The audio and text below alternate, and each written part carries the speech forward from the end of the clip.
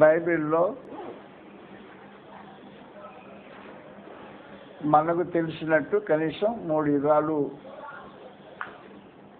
దాఖలు చేయబడ్డాయి. 3 యుగాలు అంటే ఒకటి పితరుల యుగం, రెండవది మోషే యుగము లేక ధర్మశాస్త్ర యుగం, మూడవది క్రీస్తు యుగం లేకపోతే క్రైస్తవ యుగం అనే 3 యుగాలు ఉన్నాయి. సకల యుగములో రాజయ్యుండి అనే మాట దేవునికి వర్తిస్తుంటుంది. 1 తిమోతి 1వ అధ్యాయం 17వ వచనంలో రాయబడింది, చదువుతాం.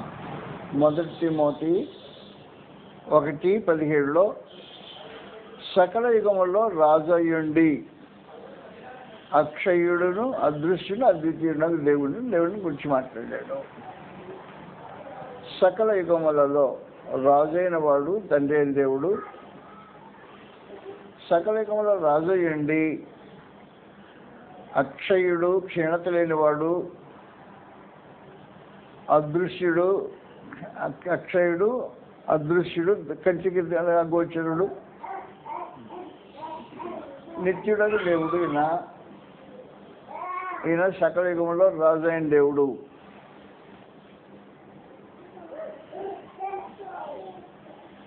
మొదటి యుగము పితరుల యుగం. పితరుల యుగంలో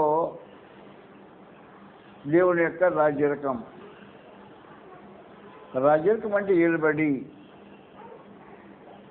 నేను మీకు ఒక విషయం తెలియజేయాలనుకుంటున్నాను. ఈ సకల యుగంలో దేవుడు రాజైన దేవుడు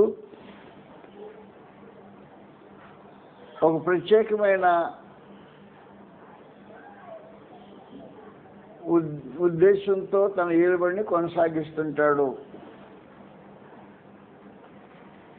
ఈ యుగాలు ప్రారంభం కాకముందు నిత్యత్వంలో యుగాలు ప్రారంభం కాల, నిత్యత్వం ఉంది. నిత్యత్వంలో ఆయన సంకల్పం ఉంటుంది. సంకల్పంలో ప్రధానమైంది క్రీస్తు ప్రభు యొక్క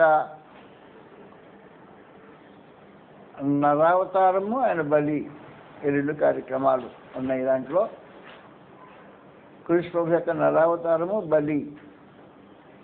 ఇది చాలా ఊహించడానికి చాలా విచిత్రమైన కార్యక్రమం. ప్రభువైన యేసు అప్పట్లో దేవునితో ఉన్నాడు, దేవుని స్వరూపంలో ఉన్నాడు, దేవునితో అనేక విషయాల్లో సమానంగా ఉన్నాడు.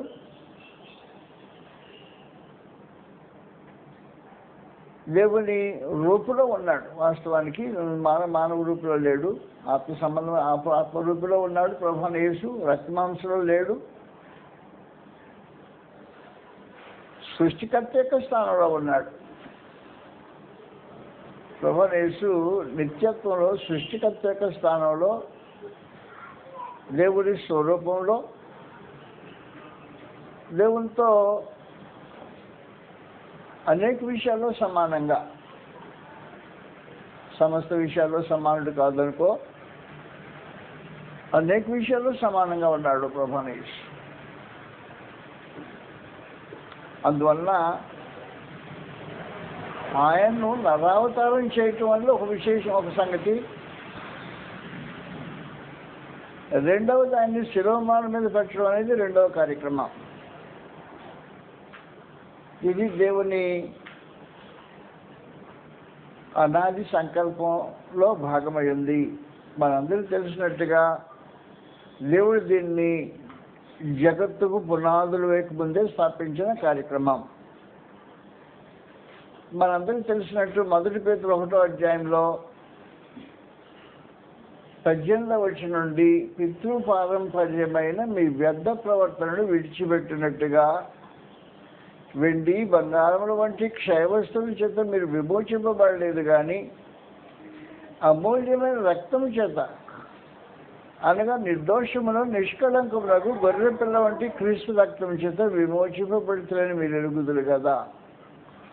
ఆయన జగత్తు పునాది వేయబడక మునిపే నియమింపబడెను కానీ తను మృతుల నుండి లేపి తనకు మహిమనిచ్చిన తండ్రి దేవుని యందు తన ద్వారా విశ్వాసులైన మీ నిమిత్తము కడవరి కారణం ప్రత్యక్షపరచబడని చెప్పేసి ప్రత్యేకించి,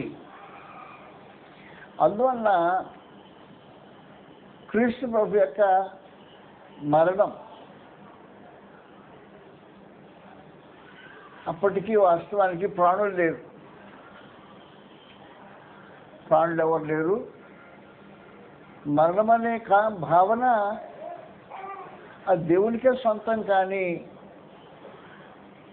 ఎవరి జీవితపు వాస్తవ అనుభవం కాదు.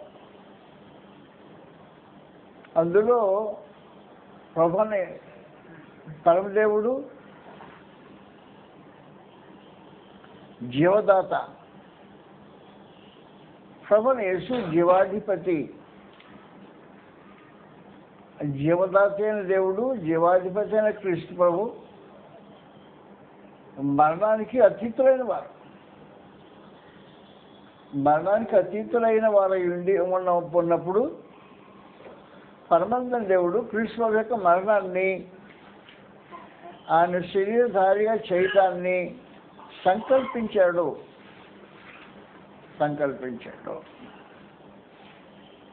ఆయన సంకల్పించినప్పుడు దాన్ని ఆచరణలో పెట్టే బాధ్యత దేవుంది. క్రీస్తు ప్రభు నరరూపు చేయటం దేవుని బాధ్యత. ఆయన శిలువకు అప్పగించడం అనేది దేవుని కార్యక్రమం. రెండు ఆయన దేవుని యొక్క కార్యక్రమాలే. కాబట్టి స్వయంగా దేవుడు ఈ పని చేయాల్సిన అవసరం ఉంటుంది. కాబట్టి ఆయన నిశ్చయించిన సంకల్పం ఇది. వాస్తవంగా అపోస్తలుల కార్యం 2వ అధ్యాయం 23వ వచనంలో దేవుడు నిశ్చయించిన సంకల్పమును ఆయన భవిష్యత్ జ్ఞానం అనుసరించి అప్పగింపబడిన ఈయనను దుష్టమైన మనుషులతో సిలువను చంపెత్తడి. మరణమైన బంధించిన అసాధ్యం కనుక దేవుడు మరణాలను తొలగించి ఆయన లేపని ఒక సమాచారం మాట్లాడేశాడు. దేవుడు నిశ్చయించిన సంకల్పం ఇది. దేవుడు సంకల్పం నిశ్చయించి దాన్ని నెరవేర్చుకోలేకపోయాడు అనుకో. నెరవేర్చుకోలేకపోతే ఏమవుతుంది? దేవుని శక్తి ప్రశ్నించబడుతుంది, దేవుని జ్ఞానము అపహసించబడుతుంది, దేవత్వము దూషించబడుతుంది. అందువలన దేవత్వం దూషింపబడటం కానీ ఆయన శక్తి అపహసించబడటం కానీ ఏది జరగకుండా ఉండడానికి దేవుడు ఏం చేయాలంటే తన స్వరూపంలో ఉన్న, తనతో అనేక విషయాల్లో సమానంగా ఉన్న, తన కోసం సృష్టి నిర్మాణం చేసిన, ఈ మహాసృష్టిని చేసిన ఆ ఘనత క్రీస్తు సొంతం. ఆ చేసిన క్రీస్తును నరావతారం చేయటం అనే ఒక విశేషమైన కార్యక్రమం జరిగించడం అనేది దేవుని యొక్క అవసరత. అందువల్ల దేవుని ఏలుబడి యొక్క ఉద్దేశం, సకల యుగంలో దేవుని ఏలుబడి యొక్క ఉద్దేశం ఏమైందంటే ఈ రెండు కార్యక్రమాలు చుట్టూ తిరుగుతుంటుంది. క్రీస్తుని నరావతారిగా చేయాలి, రెండు ఆయన శిలువ మరణానికి ఎక్కించాలి. ఈ రెండు కార్యక్రమాలు దేవుడు చేయాల్సిందే.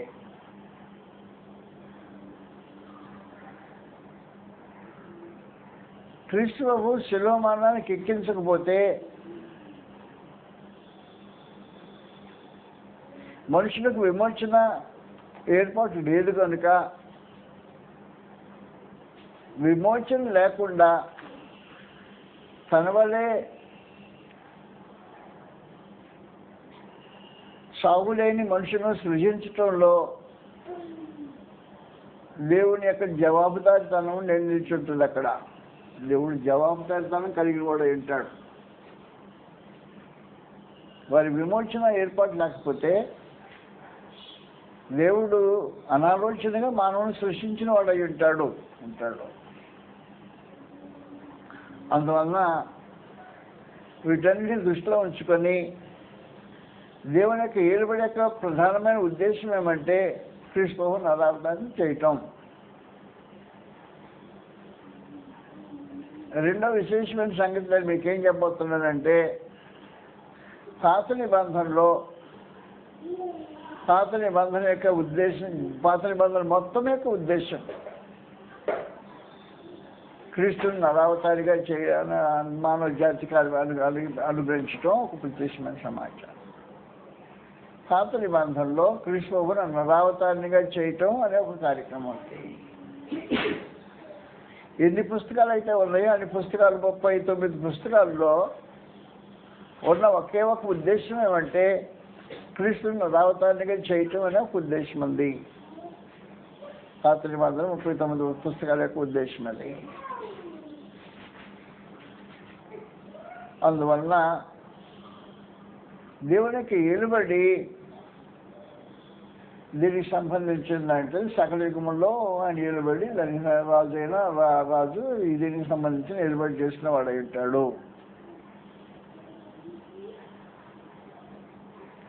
అందువల్ల వాస్తవం ఏం జరిగిందంటే విమోచన అనే ఒక కార్యక్రమం, పాపం విమోచన అనే సంగతులు చెప్పాను నేను మీకు, మళ్ళీ చెప్పక్కర్లేదు కదా. విమోచన 5 రకాలు, 5 కోణాల్లో విమోచన చేయడానికి ఉద్దేశించబడిన కార్యక్రమం.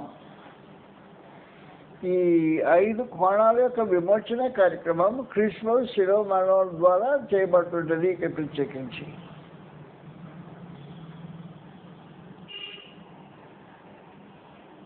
కాబట్టి దేవుడి యొక్క విమోచన కార్యక్రమంతో మనసులో పెట్టుకుని దేవుడు తన గ్రంథాన్ని బయలుపరచడానికి ఆలోచన చేసి మనం చూసారు. ఈ సందర్భంలో ఇంకో సంగతి నేను మీకేం చెప్పాలి అంటే,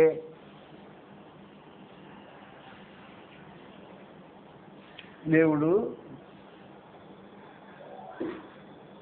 తన సంకల్పానికి సాధనంగా ఆయా మనుషులను ఆయా కాలాల్లో ఏర్పరచుకొని వారి ద్వారా తన కార్యక్రమాన్ని కొనసాగించాడు.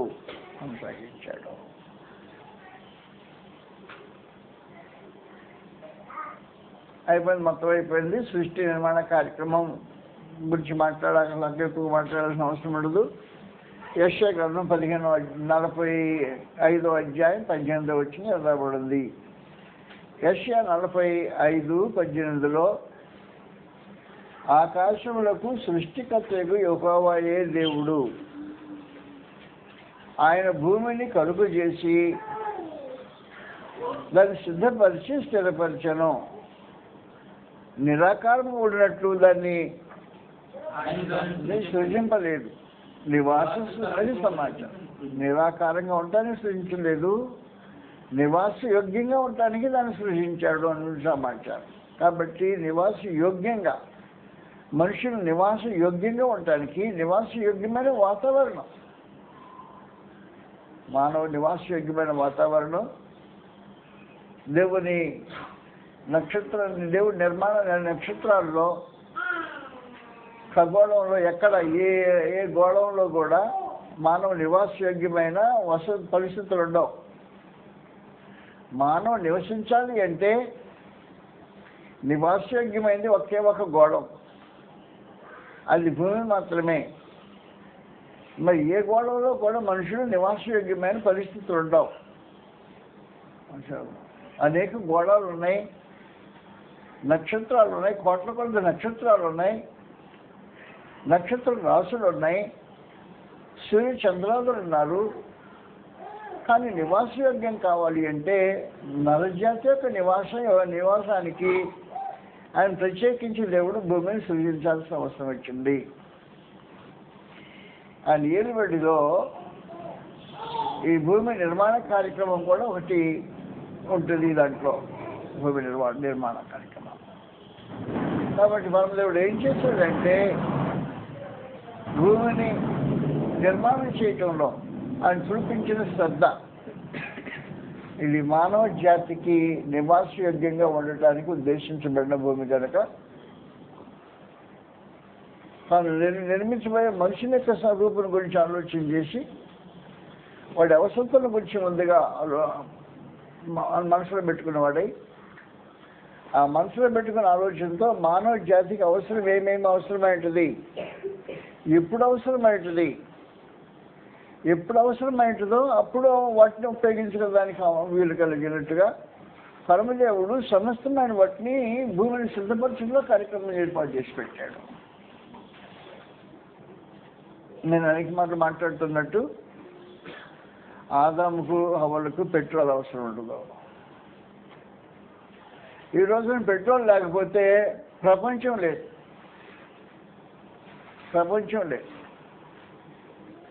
మానవ మనుగడ భూమి మీద చాలా అస్తావ్యస్తంగా ఉంటుంది. ఎప్పుడు పెట్టాడో దాన్ని ఎప్పుడో పెట్టాడు. సిద్ధపరిచినప్పుడు పెట్టిన కార్యక్రమం, అవసరమైనప్పుడు వాడుకుంటాడు వాడు అనుకునే ఉద్దేశంతో సిద్ధపరిచినప్పుడు పెట్టేసే సమస్య. అందువలన మామూలు నదులు బయటికి ఎక్స్పోజ్ అయి ఉంటాయి. పెట్రోల్ నదులు భూమి మీద లోపల కప్పు పెట్టబడి ఉంటాయి. అవి వేలాది నదులంతా విస్తారమైన తైలం అంటాడు డైలాగ్లో. మీకు అర్థమైంది కదా, వేలాది నదులంతా విస్తారమైన తైలం అయితే కానీ భూమిలో మనుగడ మానవ జాతి సాగు చేయడానికి అవకాశం ఉండదు.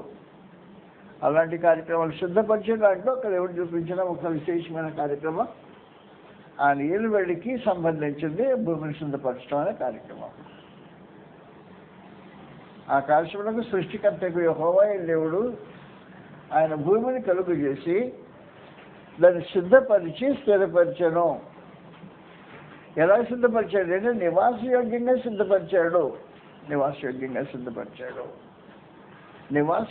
సిద్ధపరిచాడు అంటే భూమి యొక్క వాతావరణంలోనే మనుషుడు బ్రతకగలడు.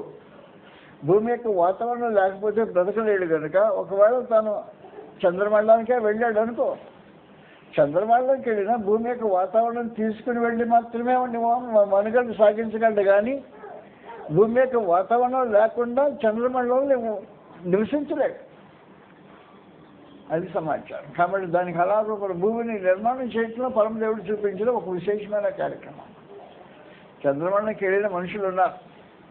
వారు భూమి యొక్క వాతావరణాన్ని తీసుకెళ్ళిపోయి అక్కడ మనుగడ సాగించి కిందకి దిగి వచ్చారు. అక్కడ మనుషులు భూమి మీద ఇలాగూ జీవించడానికి అవకాశం ఉండే పరిస్థితులు ఉండవు అక్కడ. కాబట్టి స్థిరపరిచారనే సమాచారం దానికి సంబంధించిన కార్యక్రమం అంటే దేవుని యొక్క ఏలుబడిలో ప్రధానమైనది మానవ జాతి మనుగడ కొరకు భూమిని సిద్ధపరచడం అని ఒక విశేషమైన కార్యక్రమం ఉంది. దాన్ని సిద్ధపరచడం అని ఒక కార్యక్రమం దాంట్లో ఏమిటి ఉంది, స్థిరపరిచాడు, ఇలాగే ఉండాలని చెప్పని ఆలోచన చేశాడు. ఆ తర్వాత మనిషిని తయారు చేయడానికి ఆలోచన చేశాడు. ఆ మనిషిని భూలోకమునికి పిలవక ముందు ఎన్ని ఆలోచన చేశాడు. మొట్టమొదట వాని ఆత్మకు కూర్చిన ఆలోచన చేసి క్రీస్తులో ఏర్పాటు చేసి పెట్టాడు. ఆ వాడి దేహానికి సంబంధించిన ఏర్పాట్ల కొరకు భూమిని సిద్ధపరిచి స్థిరపరిచేశాడు. అన్ని కోణాల్లో పరమదేవుడు తన ఏలుబడిలో ఆలోచన చేసి కార్యక్రమాలు జరిగించాడు. అనాలోచనగా కార్యక్రమం జరిగించాల. సకల యుగములో రాజు అయి ఉండి ఆయన.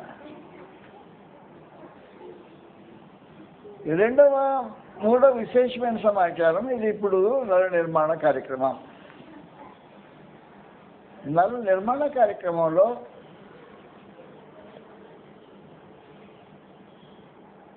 దేవుడు మానవ జాతిని భూమి మీద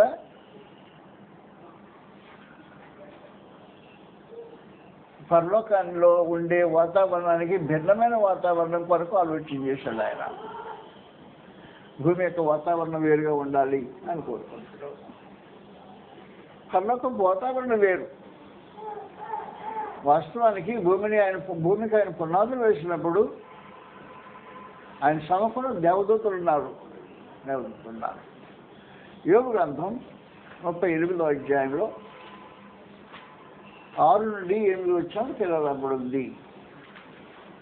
యోగు గ్రంథం 38వ అధ్యాయం 6వ వచనం నుండి చదువుతాం. పరిమాణపు కొల వేసిన వాడు ఎవడో చెప్పు. దాని క్రమములో పాదులు దేనితో కట్టబడినో చెప్పుము. ఉదయ నక్షత్రములు ఏకంగా కూడి పాడినప్పుడు అది సంగతి. దేవదూతలందరూ ఆనందించి జయధ్వనులు చేసినప్పుడు కాబట్టి భూమి మీద ఏమో పునాదులు వేసిన సమాచారం మాట్లాడారు. ఆనాటికే దేవదూతలు ఉన్నారు అని సమాచారం తెలియజేయబడింది. పరలోకంలో దేవదూతలు దేవునితో ఉన్నారు.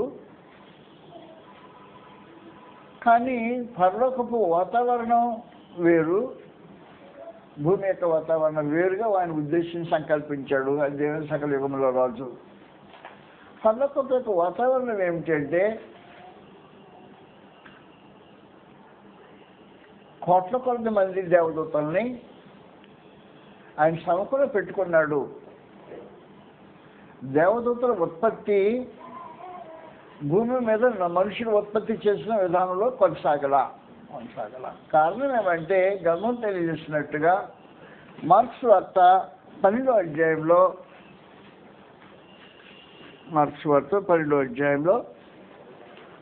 పరలోకంలో వాస్తవం ఏం జరుగుద్ది అంటే సమాచారం మాట్లాడాడు. ప్రభాన యేసు మాట్లాడినప్పుడు ఇలా రాబడింది.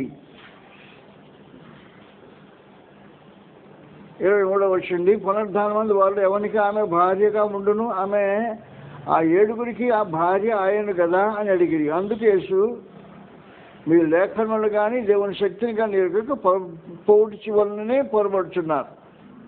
వారు మృతుల నుండి లేపబడుదురు అని లేచినప్పుడు పెళ్లి చేసుకొని పెళ్లికేవారు కానీ దూతల వలే ఉందరు. కాబట్టి దేవదూతలు పెళ్లికి ఇవ్వబడరు, పెళ్లి చేసుకునేవాళ్ళు కాదు. పెళ్లికి ఇవ్వబడకుండా పెళ్లి చేసుకోకుండా కోట్ల మంది దేవదూతలు దేవుని సముఖంలో ఉన్నారు. సగం గ్రంథం 4వ అధ్యాయంలో పెళ్లికి ఇవ్వబడకుండా పెళ్లి చేసుకోకుండా కోట్ల మంది దేవదూతలు ఉన్నారు. 4వ అధ్యాయం వారి సంఖ్య కోట్ల కొలదిగా ఉండేను అని చెప్పినే మాట్లాడుతున్నాడు. 5వ అధ్యాయంలో కొన్ని సమాచారం చదువుతున్నాను. దయచేసి క్షమించి 5వ అధ్యాయం చదివితే వారి లెక్క కోట్ల కొలదిగా ఉండేను అనే మాటలు తేటగా కనపడుతుంటాయి.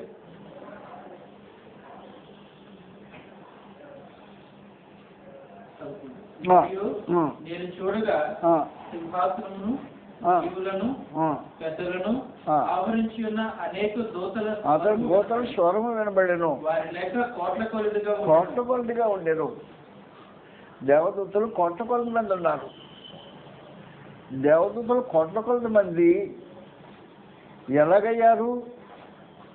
పెళ్లి చేసుకొని పెళ్లి చేయబడినందు వల్ల అయ్యిన వాళ్ళు కాదు. వివాహ బాంధవ్యాలు దానివల్ల సంతాన ఉత్పత్తి దేవదూతలకు సంబంధించింది కాదు. దేవదూతల వివాహ వేడుకలకు భిన్నంగా దేవుని సముఖంలో కోట్ల మందిగా ఉండేదానికి ఏర్పాట్లు జరిగాయి. భూమి మీద వాతావరణం అలాంటిది కాదు. కాబట్టి భూమి మీద వాతావరణం అందులో దానికి సంబంధించి మనం దేవుడు ఏం చేశాడు అంటే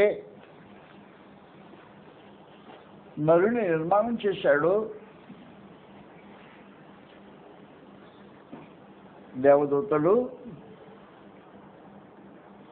అదృశ్యమైన వాడు, సావు లేనివాడు. దేవుడు సావు లేనివాడు, దేవదూతలు సావు లేనివాడు. దేవుడు దేహం లేనివాడు, దేవదూతలు దేహం లేనివాడు. కానీ భూమి మీదకి వచ్చినప్పుడు పరిస్థితి ఏమంటే మనుషులు దేవదూతలు లాంటి సావు లేని వారైనా రక్త మాంసాలు కలిగిన వాడు. ఇది వేరైన సృష్టి కార్యక్రమం. దేవదూత లాంటి వాళ్ళు కాదు నరులు. నర రూపు వేరు, దేవదూతల యొక్క రూపు వేరు. కాబట్టి నరులు వేరు, దేవదూతలు వేరుగా ఉన్న పరిస్థితుల్లో దేవుడు ఏం చేశాడంటే నరులు ఉత్పత్తి చేయడానికి ఒక ప్రత్యేకమైన స్కీమ్తో దేవుడి కార్యక్రమాన్ని కొనసాగించాడు. సకల యుగంలో రాజు భూమి మీద నరులను చేసినప్పుడు ప్రత్యేకమైన స్కీమ్, పరలోకపు స్కీమ్ కాదు ఇది, భూ సంబంధమైన స్కీమ్ ఏర్పాటు చేసేది ప్రత్యేకించి. అందువల్ల నరుడిని తన స్వరూపంలో చేసుకున్నాడు. తన స్వరూపంలో చేసుకున్నాడు అంటే అదృశ్యునిగా చేశాడు నరుని. దేవుని స్వరూపం అదృశ్యమైంది. మనం ఇంకా దాని గురించి ఎక్కువగా మాట్లాడుకున్న అవసరం లేదనుకుంటా. దేవుని స్వరూపం అదృశ్యమైంది. కొలస్సీ 1:15 ప్రభువైన యేసుని గురించి మాట్లాడినప్పుడు ఆయన అదృశ్య దేవుని స్వరూపి అయి అన్నాడు. దేవుని స్వరూపం అదృశ్యమైంది అన్నమాట. రెండవది రోమీయులకు రాసిన పత్రిక 1:20 ఆయన అదృశ్య లక్షణములు అనగా నిత్యశక్తి, దేవత్వములు, జగదుత్పత్తి వరకు సృజనములు వాసము కాబట్టి అయిపోయిన సమాచారం. దేవుడు అదృశ్యుడు. అదృశ్యుడు అంటే చావు లేనివాడు అని అర్థం. మొదటి ప్రధానమైన అర్థం ఇది. మొదటి అర్థం అది. తక్కిన అనేక అర్థాలు ఉన్నాయి, కానీ ఒకటి అర్థం మాట్లాడుతున్నాం ప్రస్తుతం. అదృశ్యుడు చావు లేనివాడు. దేవుడు చావు లేనివాడు కనుక నరుని కూడా చావు లేనివాడిగా చేశాడు. నిర్మాణంలో మొదటి కార్యక్రమం ప్రోగ్రాం, దేవుని ప్రోగ్రాంలో విశేషమైన సమాచారం. 2 కొరింథీ 4:18 ఏలయనగా దృశ్యమైనవి అనిత్యములు, అదృశ్యమైనవి నిత్యములు. కాబట్టి నిత్యంగా ఉండేది దేవుడు, అదృశ్యుడు, నిత్యుడు. దేవుని స్వరూపంలో నరుడు చేయబడ్డాడంటే నరుడు కూడా నిత్యుడే. ఈ నిత్యుడైన నరుని సకలయుగంలో రాజైన అదృశ్యుడైన దేవుడు ఏం చేశాడు అంటే ఒక దృశ్యమైన రూపంలో పెట్టడానికి బుద్ధి సంకల్పించాడు. అదృశ్యులైన వాడిని దృశ్యంగా పెట్టడానికి ఆలోచన చేశాడు. దృశ్యమైన వాడిగా పెట్టాలి అంటే వానికి ఒక రక్త మాంసాలు ఏర్పాటు చేస్తాడు కదా, దృశ్యమైన వాడు ఉంటాడు. కాబట్టి నరుని తన స్వరూపంలో చేశాడు. నాశకాలంలో ఉన్నాడు. భూ సంబంధంగా భూమి మీద జీవించేదానికి అనుకూలంగా తనకు ఆహారము, తాగటానికి నీళ్లు, ఈ దేహానికి సంబంధించిన ఏర్పాట్లు చేసి పెట్టాడు. కాబట్టి టైగ్రిస్, యూఫ్రటీస్ నదుల యొక్క అనుసంధానంలో యోర్దాన్, యూఫ్రటీస్, టైగ్రిస్ నదుల దగ్గర ఏదైనా తోటను వేశాడు. ఆ నదులు తోటను తడపడం ఒక సమాచారం. ఆ తోటలో ఆ పండ్లు తింటూ నదులు నీళ్ళు తాగటం దాన్ని దేవుడు ఏర్పాటు చేసి ఆహారం ఏర్పాటు చేసి పెట్టేశాడు. వచ్చిన మానవ జాతికి ఏర్పాటు చేసి పెట్టిన తర్వాత పరమదేవుడు నరజాతి ఉత్పత్తి అనే ఒక విశేషమైన కార్యక్రమం కొరకై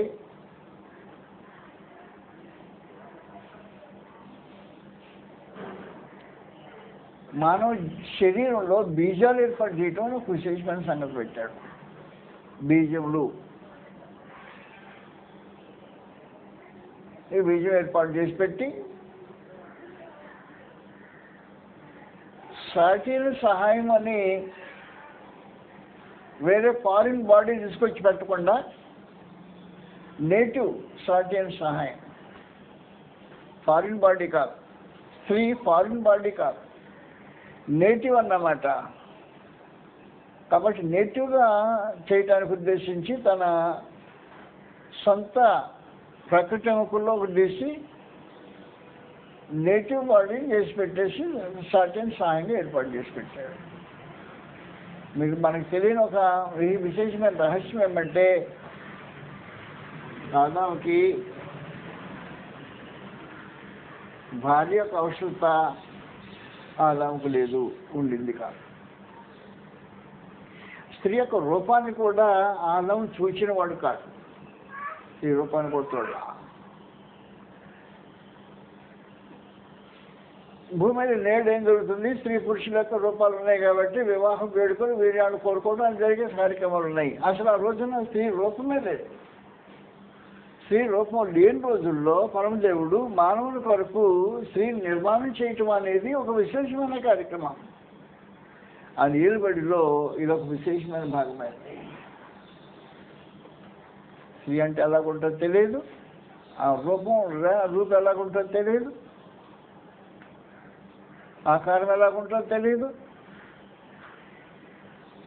ఆ సమయంలో పరమదేవుడు నన్ను ఒంటరిగా ఉంటూ మంచిది కాదు, వాడి కొరకు సాటైన సహాయం చేద్దామని చెప్పని సాటైన సహాయం ఎక్కడి నుంచి తీసుకొచ్చి ఫారిన్ బాడీని తీసుకురాలా, నేటివ్ బాడీని తీసుకొచ్చి పెట్టేశాడు. మరి దాన్ని దేవుని ఏలుబడిలో ఒక విశేషమైన కార్యక్రమం. దేవుని ఏలుబడిలో వివాహపు వేడుక అనే ఒక ఏర్పాటు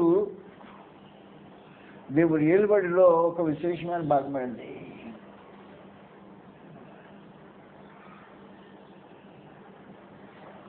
వివాహం అనేది మనుషులు కనిపెట్టింది కాదు, శాస్త్రజ్ఞులు పరిశోధన చేసి కనుక్కున్నది కాదు. అందువల్ల పరమదేవుడే స్వయంగా తానే ఏం చేశాడంటే స్వజాతి ఉత్పత్తి కొరకు ఉద్దేశించి, 2 తనకు సహాయంగా ఉండటానికి ఉద్దేశించి సజ్జాతి మనుషులను సమాజం స్త్రీ పురుషులు సజ్జాతి వాళ్ళు, నేటివ్, నాట్ ఫారిన్ బాడీ. కాబట్టి భార్యాభర్తలను ఫారిన్ బాడీస్ కాకుండా ఏర్పాటు చేయడం దేవుని యొక్క ఏలుబడి ఒక విశేషమైన కార్యక్రమం టర్నింగ్ తీసుకుంది. ఏర్పాటు చేసి తను చెప్పినట్టు చేశాడు. దానికి ముందుగానే దేవుడు ఆదాముకు తెలియజేసిన సమాచారం మనకు తెలుసు.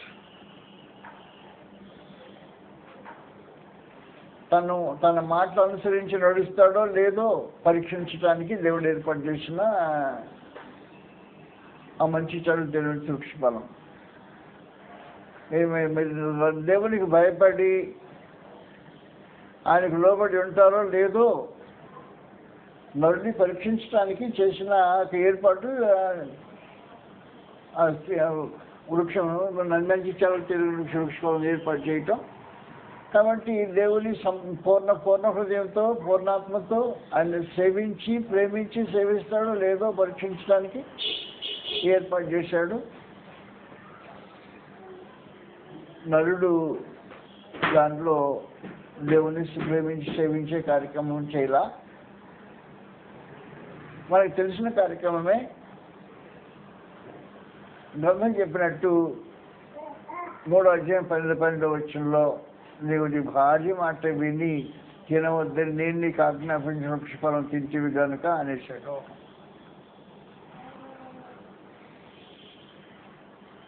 దయతోనే మనం ఆలోచించండి. ఈ తినిపించటంలో అపవాది యొక్క జోక్యం ఒక ప్రత్యేకమైన కార్యక్రమం ఉంది. దేవుడు మానవ స్వాతంత్ర్యం, దేవుని ఏలుబడిలో ఆయన మానవ స్వాతంత్ర్యం ఎప్పుడు పరిచేవాడు కాదు. దేవుడు తన స్వరూపంలో నిర్ణయం చేశాడు కనుక నీవు సర్వస్వతంత్రుడు. నీ స్వాతంత్ర్యం నేను ఆటంకపరచను.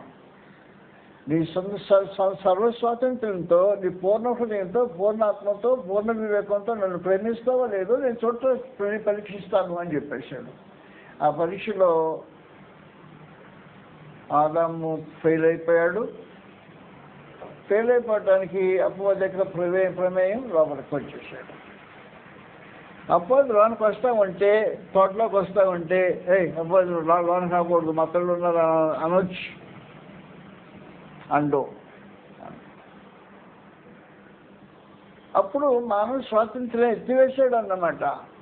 ఆటంకపరిచేదని స్వాతంత్రం లేకుండా చేశాడు అన్నమాట. వాళ్ళ స్వాతంత్రం అంటే వాళ్ళ స్వాతంత్ర పరీక్ష వేరే సమాచారం. వాళ్ళని వచ్చి శోధించినప్పుడు వీళ్ళు ఉన్నారో లేదో పరీక్షించబడుతుంటారు. స్వాతంత్రం లేదనుకో, పరీక్ష లేదు కాబట్టి దాని సమస్య లేదు వాస్తవానికి. అందువల్ల అపవాది నేరుగా ఏదైనా తోటలో ప్రవేశించేటప్పుడు దేవుడు ఆటంకపరచబడడానికి ఒకే కారణం, మానవ స్వాతంత్రం నేను జోక్యముచ్చుకోను. ప్రేమ పూర్ణ హృదయంతో నన్ను ప్రేమించి సేవిస్తాడు లేదో చూస్తాను, అంతవరకే పరీక్షను చూస్తానని చెప్పానేమో. విశేషమైన కార్యక్రమం దేవుడు చేశాడు. అపవాది రానే వచ్చాడు,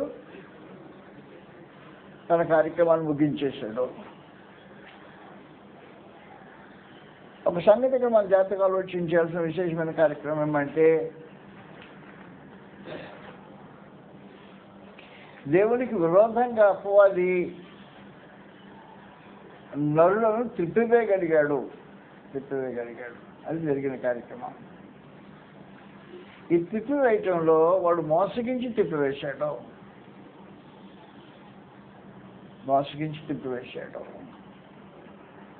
సర్పము తన కుయుక్తి చేత హవ్వను మోసపరిచినట్టు అనే మాట్లాడబడింది 2 కొరింథీ 11:3 2-3 సర్పము తన కుయుక్తి చేత హవ్వను మోసపరిచినట్టు. కాబట్టి సర్పం తన కుయుక్తి చేత హవ్వను మోసపరిచాడు. కాబట్టి మోసపరిచే కార్యక్రమం తప్పు. అది తన కార్యక్రమాన్ని నెరవేర్చుకున్నాడు.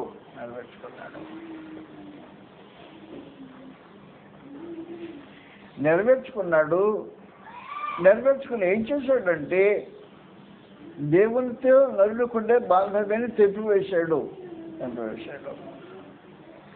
మీరు జాగ్రత్త గుర్తుపెట్టుకోండి, దేవునికి మనుషులకు మధ్యలో సహవాసం ఎలా ఉంటుందంటే, దేవుని యొద్ద నుండి జీవము మనుషుల్లో ప్రవహిస్తూ ఉంటుంది. ఈ ప్రవాహాన్ని కత్తిరించాడు అపవాది. ఎఫెసీ పత్రిక 4:18 మనకందరికీ తెలిసినట్టుగా, వారైతే అంధకారమైన మనసు గలవారై తమ హృదయ కాఠిన్యం వలన తమలో ఉన్న అజ్ఞానము చేత దేవుని వల్ల కలుగు జీవము నుంచి వేరు చేయబడిన వారై అన్నాడు. కాబట్టి దేవుడి వల్ల కలుగు జీవం నుంచి వేరు చేయబడి నరుడు చనిపోయాడు. అపరాధం చేత పాపం చేత చచ్చిన వాడయ్యాడు. ఈ స్థితిలో దేవుడు నరుడిని వదిలిపెట్టడానికి ఇష్టపడలా. ఎందుకంటే నరుడి విమోచన కొరకై జగత్తు పునాది వేయబడక మునిపే క్రీస్తు ప్రభువుని నిర్మాణం నియమించి పెట్టి ఉంచాడు. అందుకే రెడీగా ప్లాన్ సంకల్పం ఏర్పడి ఉంది. నరుడు పాపం చేసే వరకు దాని అవసరం రాలా. ఎప్పుడైతే దాని అవసరం వచ్చిందో నిలిచడానికి అవకాశం ఏర్పడింది. అందువల్ల ఏం చేశాడంటే అపవాది మనుషుల మీద తన విజయాన్ని సాధించి తన విజయ పతాకానికి ఎగరేసినప్పుడు దేవుడు జోక్యం వచ్చుకున్నాడు. సకలయుగంలో రాజైన దేవుడు అపవాదికి మానవునికి కుదిరిన ఈ సయోధ్యలో ఆయన జోక్యం పుచ్చుకొని వారికి విరోధం కలుగు చేశాడు. 3:15 అందరూ తెలిసినట్టు అది కాను, మరియు నీకును స్త్రీకిని నీ సంతానమునకు ఆమె సంతానకు వైరము కలుగు చేసింది. ఆదామును ఏం చేయలేకపోయావు కదా, స్త్రీ ద్వారా కదా నువ్వు మోసగించగలిగింది. కాబట్టి మిమ్మల్ని స్త్రీ యొక్క సంతానం ద్వారానే నేను నాశనం చేస్తాను అపోవాలని సమాచారం దేవుడు తెలియజేస్తూ, వాస్తవానికి ఆదాము మోసపరచబడలేదు అని గ్రంథం ఉంది, గ్రంథం తెలియజేసింది. కాబట్టి 1 తిమోతి 2:13 మొదట ఆదామును తర్వాత హవ్వయు నిర్మింపబడేది కాదా. ఆదాము మోసపరచబడలేదు కానీ హవ్వ మోసపరచబడి అని చెప్పాడు. కాబట్టి ఆదామును మోసగించలేనప్పుడు అది స్త్రీని మోసగించి ఆదాము హవ్వలను ఇద్దరినీ దేవుని సమకూర్చి దూరం చేసిన పరిస్థితుల్లో దేవుడు ఆ పరిస్థితుల్లో జోక్యం ఇచ్చుకొని సకలయుగంలో రాజైన దేవుడు అపవాదికిని క్రీస్తు ప్రభు వారికి వైరాన్ని ప్రవేశపెట్టేశాడు అక్కడ ప్రత్యేకించి. మరి నీకును స్త్రీకిని నీ సంతానమునకు ఆమె సంతానమునకు వైరము కలుగు చేసేదను. అది ఆ సంతానము నిన్ను తల మీద కొట్టును, నీ అధికారాన్ని లయపరుస్తాడు. నీవైనా మన మీద కొట్టిదు ఎవరికైనా భౌతికంగా చంపేస్తాం సమాచారం తెలియజేసేది ప్రత్యేకించి. కాబట్టి క్రీస్తు ప్రభువు శిలువ మరణము ఏదైనా తోటలోనే ప్రవేశపెట్టబడింది. శిలువ మరణం అక్కడే ప్రవేశపెట్టబడింది. అపవాదికి క్రీస్తు ప్రభువుకి అపవాది సంతానానికి స్త్రీ సంతానమైన క్రీస్తు ప్రభువుకు వైరం కలుగు చేసి ఈ కార్యక్రమాన్ని పరమదేవుడు అది నెరవేర్చబడే వరకు కార్యక్రమాలు కొనసాగిస్తుంటాడు. సకలయుగంలో రాజైన వాళ్ళు చేసే మదన కార్యక్రమం దాంతో కొనసాగించబడుతుంటుంది. మనకు అందరికీ తెలిసినట్టుగా నేను ఎక్స్ట్రా మాట్లాడుతున్నానా? ఎంత అవసరం ఉండదు అనుకుంటాను చెప్పాల్సిన.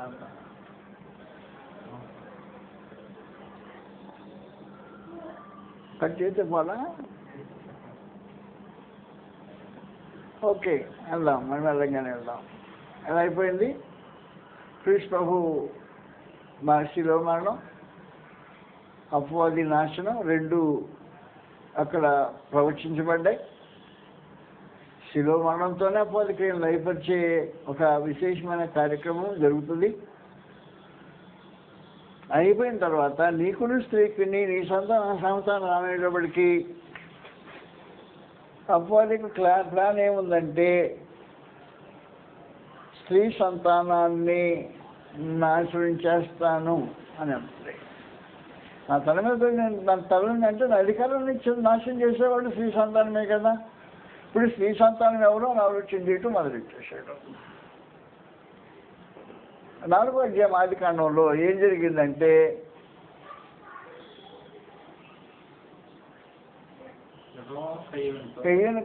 కాదు, 4వ అధ్యాయంలో హవ్వకి కయ్యను కొడతాడు. 4వ అధ్యాయంలో జరిగే కార్యక్రమం అది. ఎండ వచ్చిన చూస్తాను. మొదటి వచ్చినవా? రైట్. అవునుకున్నప్పుడు కయ్యను కని సంపాదించుకొని రానని చెప్పేసుకోడు. కాబట్టి స్త్రీ సంతానంలో భౌతికంగా వాళ్ళు ఆలోచన చేసి స్త్రీ సంతానంగా అనేది ఇప్పుడు కయ్యను స్త్రీ సంతానంగా పరిగణించబడే అవకాశం ఉంది. కాబట్టి స్త్రీ సంతానం అంటే వాస్తవానికి క్రీస్తులో స్త్రీ సంతానం ఉద్దేశించబడింది. కానీ అపవాదిక ద్వారంలో స్త్రీ సంతానం ఇలా ఉండొచ్చు అనే ఉద్దేశంతో కయ్యను మీద దృష్టి పెట్టేసి ఆలోచన చేస్తున్నాడు. కయ్యను మీద దృష్టి పెట్టి ఆలోచన చేసి కయ్యను తన స్వాధీనం చేసుకున్నాడు, వశపరుచుకున్నాడు. 12వ వచనంలో రాబడింది.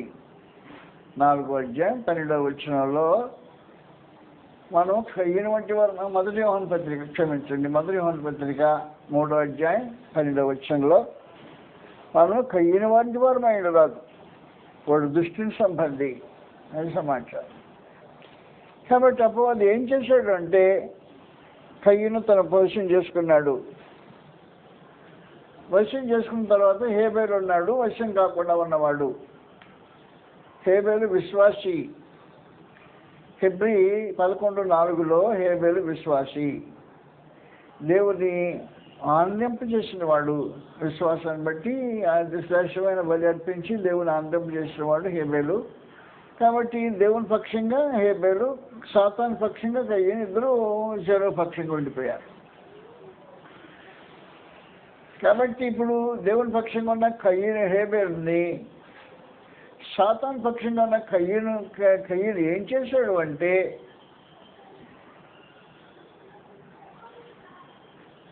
అన్నదమ్ముల మమకారం కూడా అధిగమించేసి రక్త సంబంధాలు ఉండే బాంధవ్యాన్ని కూడా తెంపివేసి తమ్ముని మీద ఈర్షి పెంచుకొని వాడిని చంపేంత వరకు అపవాది అతను పురుపురు చేసేసాడు. కాబట్టి దేవుని పక్షంగా ఎవరు లేకుండా ఉండాలి అనే ఆలోచనతో అపవాది ఏం చేశాడంటే హేబేలును 4వ అధ్యాయంలో 7వ వచనం నుండి ఇలా రాయబడింది. నీకు కయ్యంతో నీకు కోపమేలా, నీ ముఖం ఉన్నామేమి, సత్క్రియ చేసినట్టు తలెత్తుకొనవా? సత్క్రియ చేయకుండా పాపం నీ వంకట పంచి ఉంది అని దాని మీద నీకు వాంచగలుగుద్ది. నీవు అతని వెళ్ళి ఒక సమాచారం మాట్లాడేశాడు. పరిస్థితులు జరుగుతున్నాయి. కాబట్టి అపవాది పనిచేస్తున్నాడు, దేవుడు పనిచేస్తున్నాడు. కానీ దేవుని ఏలుబడి అపవాది పనిచేస్తున్నాడు.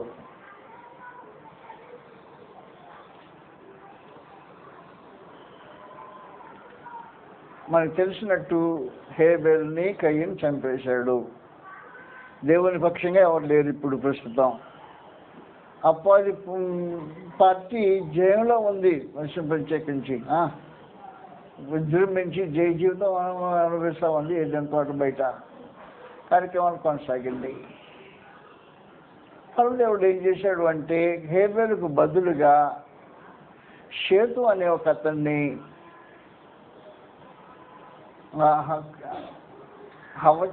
గర్భంలో వేశాడు. చదువుతాను గ్రంథం 4వ అధ్యాయం 24వ వచనం నుండి రాబడింది. ఆది కాండం 4వ అధ్యాయం 24వ వచనం నుండి. ఆదాము మరలా తన భార్యను కూడినప్పుడు ఆయన కుమారుడు కానీ కయ్యూను చంపిన హేబెలుకు ప్రతిగా దేవుడు నాకు మరి యొక్క సంతానమును నియమించాను అనుకొని అతనికి షేతు అని పేరు పెట్టాను. మరియు షేతునకు కూడా కుమారుడు పుట్టాను. అతనికి ఏనోషు పేరు పెట్టాను. అప్పుడు ప్రార్థన చేయడం. కాబట్టి అపవాది తన పార్టీ గెలిపించుకున్న తర్వాత దేవుడు ఏం చేశాడు అంటే దేవుడు షేతును పుట్టించి షేతునందు ఎనోషును కనెక్ట్ చేసిన తర్వాత యెహోవా నామమును ప్రార్థన చేయడం ప్రారంభించేశాడు. కాబట్టి దేవుడు తన పక్షంగా ఒక మనిషిని నిలబెట్టుకునే కార్యక్రమం జరిగిస్తాడు. దేవునికి కావాల్సింది కనీసం ఒకడు, ఎవడైనా ఒకరు నిలబడితే తన ద్వారా తన కార్యక్రమం కొనసాగించుకుంటాడు. ఎవరు నిలబడకపోతే జరిగించే కార్యక్రమాలు. ఇప్పుడు హేబెల్ నిలబడడానికి అవకాశం లేదు, ఎందుకంటే హేబెల్ చంపేశాడు. హేబెల్ లేడు పాపం. హేబెల్ లేకపోతే దేవుని కార్యక్రమాలు కొనసాగించేది ఎవడు? కయ్యనేమో అపో సంబంధి. దేవుని పక్షంగా ఉన్న హేబెల్ను చంపేశాడు కయ్యను. కాబట్టి దేవుని పక్షంగా ఎవరున్నారు? ఎవరు లేరు. కాబట్టి దేవునికి ఒకటి కావాలి ఇప్పుడు తన కార్యక్రమం కొనసాగించడానికని షేతు పుట్టాడు. షేతునందు ఎనోషు కూడా కలిగాడు. ఎనోషు కలిగినప్పుడు యెహోవా నామమును ప్రార్థన చేయడం ప్రారంభమైంది కార్యక్రమం అన్నాడు. అపవాది స్ట్రాటజీ మార్చేశాడు. స్ట్రాటజీ మార్చేసి పొద్దుకు చంపేయటమేనా? చంపేయటం కాదు ప్లాన్. ఇప్పుడు మనం ఏం చేద్దామంటే మిక్స్డ్ మ్యారేజెస్ చేద్దామని చెప్పేసి మిక్స్డ్ మ్యారేజెస్ నల్లు కుమార్తె దేవుని కుమారులు కలిపేసామంటే అప్పుడు మనుషులు చెడిపోతారు అనే భావంతో ఆరోగ్యానికి వచ్చినప్పుడు మొదటి మనకలికి కనిపించే ఒక విశేషమైన సమాచారం. నరులు చరిత్ర భూమి మీద గొప్పదలియు 3వ వచనం నుండి ఇలా రాబడింది. ఆరోగ్యం 3వ వచనం. అప్పుడు యెహోవా నా ఆత్మ నరులతో ఎల్లప్పుడూ వాదించదు, వారు తమ అక్రమ విషయంలో అయినను వారి దినములు 120 ఏళ్ళు. ఆ దినములలో నెఫీలులను వారు 5వ వచనం చదువునైనా 5వ వచనం. నరులు చెడుతనం భూమి మీద గొప్పదలియు వారి హృదయం యొక్క తలంపులలోని ఊహ అంతయు ఎల్లప్పుడూ కేవలం చెడ్డదనియు యెహోవా చూచి తాను భూమి మీద నరులను చేసినందుకు యెహోవా సంతాపము నొంది తన హృదయంలో నొచ్చుకొనెను సమాచారం. ఏం జరిగింది? మధ్యలో మిక్స్డ్ మ్యారేజెస్ జరిగాయి. Mixed marriages. విశ్వాసులతో వివాహం చేసుకున్న తర్వాత విశ్వాసము నాశనం అయిపోతుంది అనే ఉద్దేశంతో కార్యక్రమాలు కొనసాగించాడు. లోకం అలాగే చెడిపోయిన మాట వాస్తవం. కాబట్టి ఈ మిక్స్డ్ మ్యారేజెస్ అంటారు వాటిని. విశ్వాసులు జోడుగా ఉండకూడదు అనే దేవుని స్వత్వం ప్రకారం ఈ కార్యక్రమం కొనసాగింది.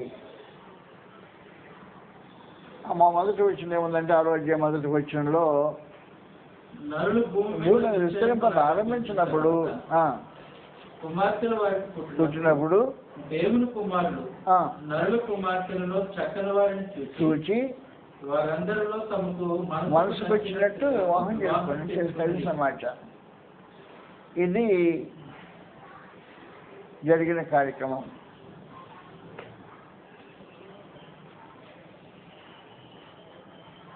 స్వేచ్ఛగా వివాహ వేడుకలు జరుగుతున్న రోజులది. దేవుని పిల్లలను చేసుకోవటం న్యాయమైన సమాచారం. కానీ దేవుని పిల్లలు కాకుండా నరులకు మాత్రం చేసుకోవడం ప్రారంభించినప్పుడు అవిశ్వాసులతో విద్యుడుగా ఉన్నప్పుడు సృష్టి యొక్క పరిస్థితులు మార్చబడ్డాయి. మళ్ళా నరుల చెడుతానంతో నిలబడింది. ఈ పరిస్థితుల్లో దేవునికి ఒక మనిషి కావాలి. ఎందుకంటే ఆయన ఎలాగైనా దీంట్లో జనాల్ని సాల్వింగ్ చేయాలి అన్నమాట. దాంట్లో నుంచి ఎలాగైనా తన కార్యక్రమాన్ని కొనసాగించుకొని ఆధారమైన వ్యక్తులను కావాలని కోరుకుంటున్నాడు. చూశాడు, లోకం అంతా చెడిపోయింది, భూలోకం బలత్కారంతో నిండుంది. 6వ వచ్చి 7వ వచ్చిన చదువుతా. 7వ వచ్చినలో ఒక మనిషి కనపడుతుంటాడు. నువ్వు ఒక్కడవే నరులతో కూడా జంతువులను భూమిలో ఆకాశ పక్షాదులను భూమి మీద నుండకుండా తుడిచివేసేదను. నేను వారిని సృష్టించినందుకు సంతోషం పొందినాను. అయితే నోవాహు యెహోవా దృష్టిలో అది ఒక సంగతి. పొందినవాడాయను. దేవునికి ఒకడు కనపడి చాలు. ఒక్కడిని పట్టుకొని తన కార్యక్రమాలు కొనసాగిస్తాడు. ఒక్కడే లేకపోతే దేవుడు చేయడానికి వీలుంటాడు. కాబట్టి దేవునికి ఒకడు దొరికాడు. కనీసం దొరికిన వలన నోవాహును పట్టుకున్నాడు. అపవాదికి సృష్టించిన లోకాన్ని, అపవాది సృష్టించిన లోకము మిక్స్డ్ మ్యారేజ్ చేస్తూ అపవాది ఒక విచిత్రమైన లోకాన్ని సృష్టించాడు. ఆ లోకాన్ని సృష్టించిన చెడులో చెడుతనం గొప్పదై, భూమి మీద నన్ను యొక్క ఆలోచన అంతా కేవలం చెడ్డదైన లోకాన్ని సృష్టించాడు అపవాది.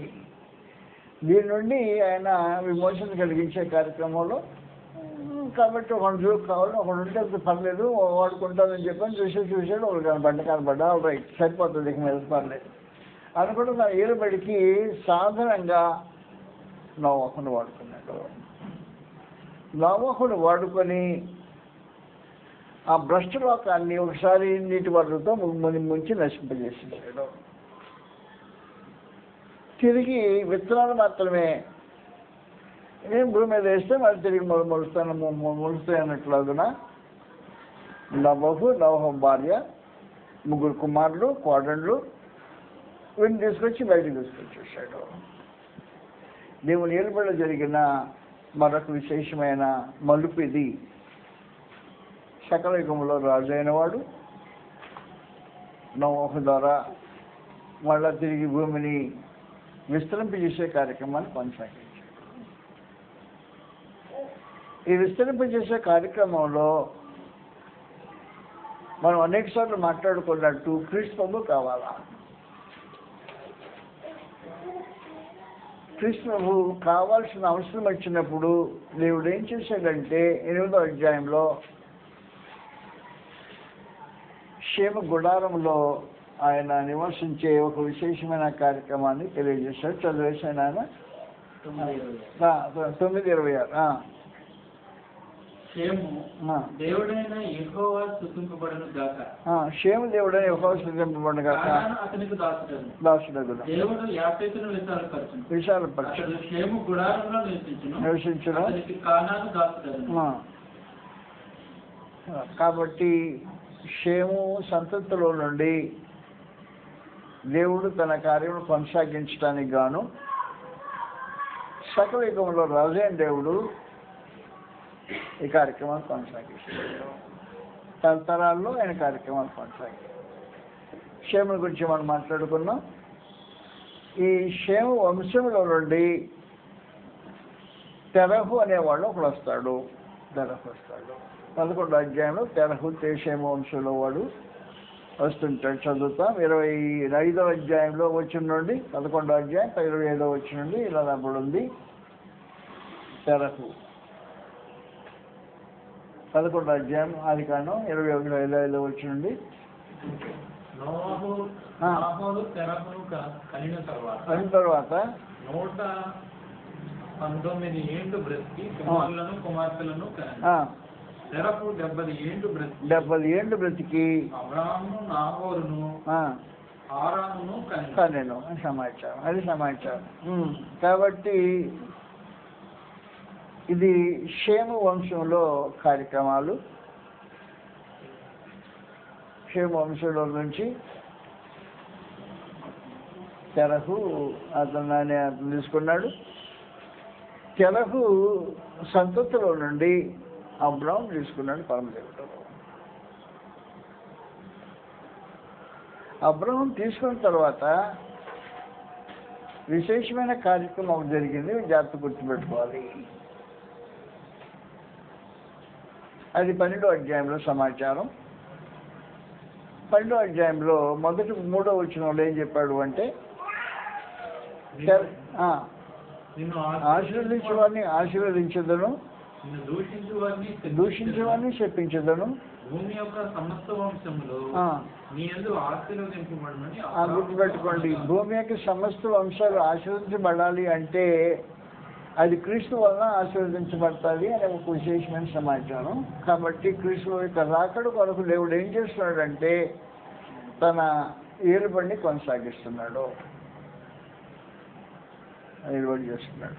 క్రీస్తు రావాలి, మానవ విమోచన జరగాలి. ఎక్కడి నుంచి రావాలి? ఆదాము సంతతిలో నుంచి రావాలి. ఆదాము కయ్యన్ సంతతిలో నుంచి రావడానికి, ఆదాము నుంచి కయ్యన్ సంతతిలో రావడానికి లేదు. హేబేలుకి సంతతి లేనివాడు. కాబట్టి 3వదిగా ఎనోషుని ఏర్పాటు చేసుకొని ఎనోషు ద్వారా నెక్స్ట్ షేము, ఆ తర్వాత తరహంతో అబ్రాహం ఇలాగొచ్చింది. కాబట్టి వీటిలో పరమదేవుని యొక్క ఏలుబడి సంపూర్ణంగా తేడా కనిపిస్తుంటుంది. ఆయన ఏలుబడి చేసి ఏం చేస్తున్నాడంటే ఆయన దేవుడై ఉన్నాడు అని చెప్పేసి అని సమాచారం యెషయా గ్రంథంలో ఎలా రాబడింది చదువుతాం.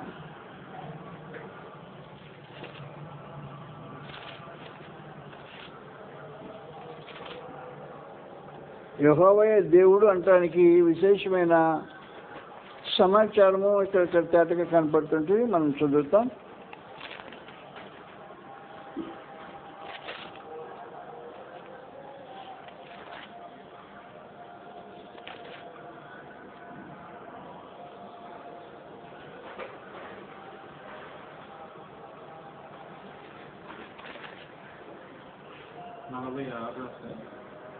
నలభై 44వ అధ్యాయంలో ఎలా రాబడింది?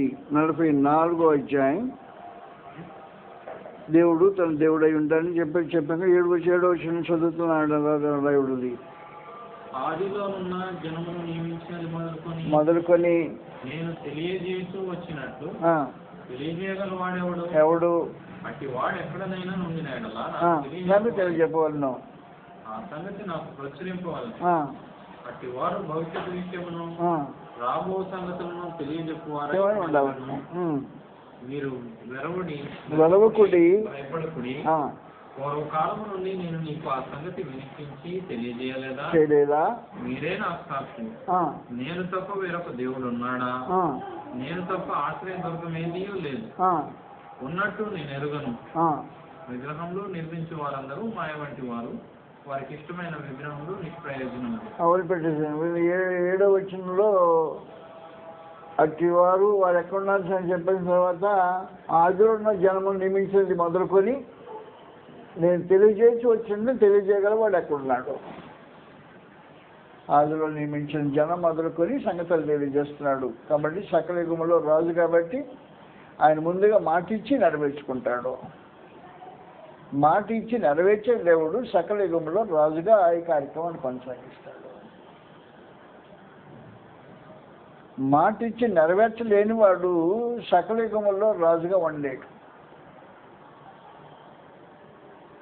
రాబో సంగతులను ముందుగా తెలియజేసి వాటిని నెరవేర్చే అద్భుతమైన శక్తి దేవునికి ఉంది. అందులో ప్రత్యేకించి మనం దాటిపోతూ 15వ అధ్యాయంకి వస్తున్నాం.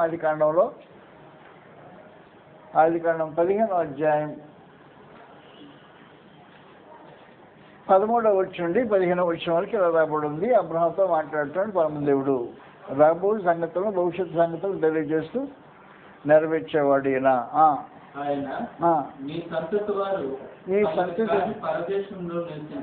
నీ సంతతి వారిని సంతతి ఉందా అంటే ఇప్పటికింటికి సంతతి లేదు. బిడ్డల బొట్ల ఒక్కడు కూడా లేడు. అసలు నలక కూడా బొట్ల. కానీ సంతతి గురించి మాట్లాడుతున్నాడు. సంతతి వారు తమది కాదే పరదేశంలో నివసించి ఆ దేశపు వారికి దాసులుగా నుందురు. 400 ఏండ్లు వీరిని శ్రమ పెట్టుదురు. వీరు ఎవరికి దాసులవుదురు జనమునకు నేను తీర్పు తీర్చుదును. తరువాత వారు మిక్కిలి ఆస్తితో బయలుదేరి వచ్చారు చెప్పేసి ముందుగా సమాచారం. కాబట్టి అబ్రహాంకి సంతతి లేదు. వాస్తవానికి సంతతి లేనప్పుడు ఏం చేశాడంటే 15వ అధ్యాయం 5వ వచనంలో బయటికి తీసుకొచ్చాడు. నేనిస్తే నాకేం లాభం ఉందయ్యా దేవా, సంతతి లేకుండా పోతున్నానే అనేసాడు. నాకు ఇంటి దాసుడు ఎలియాజర్ నాకు వారసులు అవుతాడు, అసలు నా ఆస్తికి వారసులు అవుతాడంటే ఎలియాజర్ నీకు వారసుడు కాడు, నీ గర్భవాసన పెట్టినవాడు నీకు వారసులు అవుతాడని వాగ్దానం చేసి బయటికి కావాలంటే ఆకాశ నక్షత్రం లెక్కించి నీ జాతకి లెక్కించు అనేసాడు. నీ సంతతి ఎలాగవుతుంది అని చెప్పేశాడు. ఒక బిడ్డ కూడా పుట్టకపోతే సంగతి ఎలాగైపోతుంది. సకల యుగంలో రాజు కాబట్టి నెరవేర్చగలిగిన వాడు ఆయన. అబ్రహాం దాన్ని దేవుడు నమ్మాను, దేవానికి నీతికి అంచబడిన సమాచారం అయిపోయిన తర్వాత మళ్ళీ బయట కార్యక్రమం లేదు. అబ్రహాంతో నిబంధన చేస్తున్నాడు, ప్రత్యేకించి సంతంతో కూర్చొని నిబంధన ఇది. దాన్ని నిబంధన చేసినప్పుడు ఏం జరిగిందంటే అబ్రహాం గాఢ నిద్ర కలిగింది. జంతువుల్ని వధించి 2 ముక్కలు ఖండాలు చేసేసి పక్షులు వధించి అలాగే ఖండాలు చేసి ఈ ఖండాల మధ్యలో కూడా దేవుడు వెళ్ళాడు. అంటే నిబంధన స్థిరపరిచాడు అన్నమాట అబ్రహాంతో. ఆ రోజుల్లో నిబంధన స్థాపించడానికి పద్ధతి ఇది. జంతువుని వధించి 2 ఖండాలుగా చేసి 2 పక్కన పెట్టేసి ఈ మధ్యలో నడిచిపోయేవాడు. ఆ నిబంధన స్థిరపరుస్తున్నాడు దేవుడు. ఆ నిబంధన స్థిరపరచడానికి ఈ కార్యక్రమం చేశాడు. అని చెప్పి ఏం చేశాడంటే నీ సంతతి వారు తమదిగా దేశంలో పరదేశంలో ఉంటారు. వారు 400 సంవత్సరాలు వీరిని బాధ పెడతారు. ఆ 400 సంవత్సరాలు అయిపోయిన తర్వాత నేను వారిని బయటికి తీసుకొస్తాను ఆస్తితో అని చెప్పి వాగ్దానం చేస్తాడు. అది నెరవేర్చేవాడు ఎవడు? సకల యుగంలో రాజు కదా, రాజే నెరవేరుస్తాడు కదా. కాబట్టి సకల యుగంలో రాజే దేవుడు ఏం చేస్తున్నాడో దాన్ని నెరవేరుస్తాడు అన్నమాట. మాట ఇచ్చి నెరవేర్చేది దేవుడు. సకల యుగంలో రాజు అనేవాడు. భవిష్యత్తు గురించి చెప్పి భవిష్యత్తు జరగబోయే సంగతులను నెరవేర్చేవాడు దేవుడు. సకల యుగంలో రాజు అనేవాడు. అండ్ సకల యుగం రాజు అన్నాడంటే ఆ కార్యక్రమం జరుగుతుంది అన్నమాట. ఇప్పుడు ఏం జరిగింది? ఈ సంతతి వారు తమదిగా దేశంలోకి వెళ్తారు. ఎట్లా వెళ్తారు? నా ఏలుబడిలో జరుగుద్ది ఈ కార్యక్రమం. కాబట్టి దేవుడు దీనికి ప్రత్యేకించి ఆయన ఏలుబడి చేస్తాడు. ఏలుబడి చేస్తాడు అంటే ఆయన ఏలుబడిలో ప్రత్యేకించి యోసేపును ఒక సాధనగా వాడుకుంటానికి ఇష్టపడతాడు. యోసేపు చిన్ననాటి నుండి భక్తిగా ఉంటే అతని కళ్ళు ఇస్తాడు దేవుడు. ముందుగా జరగబోయే సంగతి అతని కళ్ళ ద్వారా తెలియజేస్తాడు. కళ్ళ ద్వారా తెలియజేసినప్పుడు వారి అన్నదమ్ములు అతనికి వచ్చిన మొక్కుతారు అని సమాచారం, సూర్యచంద్రులు అతనికి నమస్కారం చేస్తున్న సమాచారం తండ్రికి అన్నదమ్ములకు కూడా బాధ కలిగిస్తుంటుంది. యోసేపు అన్నదమ్ములు చూడటానికి వెళ్ళాడు. వాళ్ళు మనకు కథ తెలుసు కాబట్టి తీసుకెళ్ళి వాళ్ళు గోతులో పడేసి అమ్మేశారు. ఇది దేవుని ప్లాన్ ప్రకారం జరిగిన కార్యక్రమం. యోసేపు ద్వేషించబడటము, యోసేపు గోతులో వేయబట్టము, యోసేపు అమ్మబట్టం దేవుని ఏలుబడిలో జరిగే కార్యక్రమం. యోసేపు పొత్తిఫర్ ఇంట్లోకి వెళ్ళటం దేవుని యొక్క చేయి కార్యక్రమం జరిగించిన కార్యక్రమం. యోసేపు పొత్తిఫర్ ఇంటిలో శోధించబడి నేరం మోపబడి జైల్లోకి వెళ్ళబట్టం దేవుని చేయి కార్యక్రమం చేశాక. కాబట్టి దేవుని చేయి కరుణాహస్తం యోసేపుతో పాటు వెళ్తా ఉంది. సకల యుగంలో రాజు అయిన దేవుడు ఐగుప్తులోకి వీళ్ళని తీసుకెళ్తానని చెప్పాడు కదా. చెప్పడం దాన్ని ఐగుప్తులో పంపించడానికి జరిగించిన ఏర్పాట్లు ఇవన్నీ. నీకు ఉన్న వాళ్ళకి ఇంత కుర్రాడు కళ్ళు వచ్చినాయి. కళ్ళు వస్తే యోసేపు చెప్పారు. యోసేపు దాన్ని భావం చెప్పాడు. భావం చెప్పిన తర్వాత అందుకు భావం చెప్పినట్టే ఒక అతనికి ఉద్యోగం వచ్చింది, ఇంకొకరిని తలకొట్టేసడం జరిగింది. ఉద్యోగం వచ్చినప్పుడు పోయాడు, రాజు దగ్గరికి వెళ్ళాడు, కప్పలు నిలిచిపోతున్నాడు. దాన్ని జ్ఞాపకం చేసుకోమని చెప్పాడు, అది మర్చిపోయాడు. అతని జ్ఞాపకం చేసుకుని ఉంటే ఫాంబ్యాక్ అధిపతి యోసేపుని జ్ఞాపకం చేసుకుని ఉంటే రాజుగారు చెప్పాడంటే బయటకు వచ్చేసేవాడే. వస్తే అనామకుడికి ఏమైపోయేవాడు? దేవుని యొక్క సంకల్పం నెరవేర్చబడేది కాదు. కాబట్టి సకల యుగంలో రాజు అయిన దేవుడు ఏం చేస్తాడంటే అతని కళ్ళు చెప్పిన వాడిని మర్చిపోయేసాడు. సమాజం యోసేపుని మర్చిపోయాడు. యోసేపును మర్చిపోయిన తర్వాత వీడు ఉద్యోగం చేసుకుంటున్నాడు. యోసేపు ఎదురు చూస్తున్నాడు. ఏమని ఎదురు చూస్తున్నాడు? నేను కథ చెప్పాను కాబట్టి ఈ సమయం ఉద్యోగం రాజు దగ్గరికి వెళ్ళిపోయి కప్పలు నుంచేటప్పుడు నన్ను జ్ఞాపకం చేసి నన్ను ఇక్కడి నుంచి బయటికి తీసుకొస్తాడు అని ఎదురు చూస్తున్నాడు. ఈ రోజు కాదా, 2 రోజులు కాదా, 10 రోజులు కాదా, 1 రోజులు కాదా, ఏం కాదా, సంవత్సరం కాదా, 2 సంవత్సరాలు కాలేదు, బయటికి రావడానికి అవకాశం అక్కడ పోయింది. ఫరోకు కళ్ళు దేవుడు తీసుకొచ్చాడు. అది దేవుడు ఏలుబడిలో జరిగే కార్యక్రమం. కాబట్టి ఫరో కళ్ళు వచ్చినప్పుడు ఫరో కళ్ళు గందరగోళంగా ఉన్నాయి, అర్థం కావలేదు, ఇబ్బందిగా ఉంది. బలిష్టమైన ఆవులు 2, 7 నది దాటి వచ్చేసి బలీయమైన ఆవులు మేసిన తర్వాత ఆవులు మేసుద్దా మేయదు, కానీ మేసిన తర్వాత ఆ బక్క చిక్కిందానే ఉందంటే ఇంత పెద్ద లావు లోన కడుపులో పోయినా కానీ కడుపు పోలేదంట, అలాగే వెళ్ళిపోయిందంట. ఆశ్చర్యంగా కనబడుతుంది. కలత చెందాడు ఐగుప్తు రాజు. పక్కనే ప్రాంతానికి వెళ్ళిపోతున్నాడు. అయ్యా అది కళ వచ్చిందా, మాకు కూడా కళలు వచ్చినాయి, ఎప్పుడు జ్ఞాపకం. ఇంతకుముందు చెప్తే ఏమవుతుంది, అనామకుడుగా పోయేవాడు యోసేపు, కానీ ఇప్పుడు అనామకుడుగా పోవడానికి లేదు. పరమదేవుడు సకల యుగంలో రాజైన దేవుడు ఏలుబడి చేస్తున్న విశేషమైన సమాచారం. కాబట్టి యోసేపుకు అప్పుడు జ్ఞాపకం వచ్చేసాడు. అక్కడ ఉన్నాడయా, మాకు ఒక హెబ్రీ కుర్రాడు ఉన్నాడు, మాకు కళ్ళు వచ్చాయి, మాకు 2 కళ్ళు వస్తే తను చెప్పినట్టు నెరవేర్చబడ్డాయి, నాకు ఉద్యోగం వచ్చింది, నీకు దగ్గర ఉన్నాను, వాడి చంపాక తల కొట్టేసావు, ఆయన పోయింది మా మాసం నేను దీనికి సాక్ష్యం అని చెప్పిన తర్వాత అంటే అలాంటి వాడు ఉంటే బయటికి రమ్మని చెప్పేసాడు. బయటికి రమ్మని చెప్పేసిన తర్వాత దేవుడు బయటకు వచ్చిన తర్వాతే నేను బయటకు చెప్పేసాడు. అబ్బాయి యోసేపు ఇలాగే సంగతి జరిగింది, ఏమంటావు అంటే కళలు బాగని చెప్పేసి మీ దగ్గర మీ మనుషులు ఎవడన్నా యోగ్యుడు అంటే పెట్టుకోండి, మీ పనులు పని ఎవడగా నీకంటే యోగ్యుడు ఎవడే నువ్వే కావాలని కావాలి. యోసేపు ప్రైమ్ మినిస్టర్ కావడానికి, ఐగుప్తు ప్రైమ్ మినిస్టర్ కావడానికి సకలయుగంలో రాజైన దేవుని ఏలుబడి చేసిన కార్యక్రమమే కానీ మరొకటి జరిగే కార్యక్రమం కాదు. కాబట్టి ఆయన సకలయుగంలో రాజు అనే మాట వాస్తవమైన సమాచారం. కాబట్టి ఐగుప్తులు ఇశ్రాయేలును బ్రతికొండాలా, ఇశ్రాయేలు బ్రతికుంటే వీరి ద్వారా విమోచకుడు రావాలా, ఇశ్రాయేల్ ద్వారా విమోచకుడు వెళ్ళి రావడానికి వీలు ఉండదు. కాబట్టి వీళ్ళు సజీవంగా ఉండాలి. ఈ సజీవంగా ఉండాలంటే కరువు లోకం అంతా వ్యాపించిన కరువు, లోకం అంతా మాడిపోతుంది అజ్ఞానం. లోకం అంతా మాడిపోతుంటే యోసేపు ప్రజలు మాడిపోకుండా ఉండడానికి దేవుడు ఏర్పాటు చేసిన ప్రత్యేకమైన ఏర్పాటు. కాబట్టి తీసుకొచ్చారు, అన్నదమ్ములు వచ్చేసారు, అన్నం కొనడానికి వచ్చేసారు.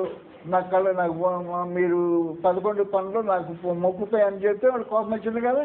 ఇప్పుడు 11 పనులు వచ్చిందాక యోసేపు వచ్చిందాక బెన్యామీను వచ్చిందాక కాసేపు డ్రామా వేశాడు. యోసేపు వచ్చిందాక డ్రామా అయిపోయినాక వాళ్ళు వచ్చారు, 11 మంది నమస్కారం అని కళ్ళు వచ్చిపోయింది. All right. అందువల్ల పరమదేవుడు ఏం చేస్తున్నాడు, సకలయుగంలో రాజు ఆయన మానవ విషయాల్లో జోక్యం పెంచుకొని తన సంకల్పం నెరవేర్చుకుంటుంటాడు. యోసేపు ద్వారా ఈ ఐగుప్తులను ఇశ్రాయేల్ని తీసుకొచ్చేసాడు. ఇశ్రాయేల్ బయట తీసుకొచ్చేసాడు.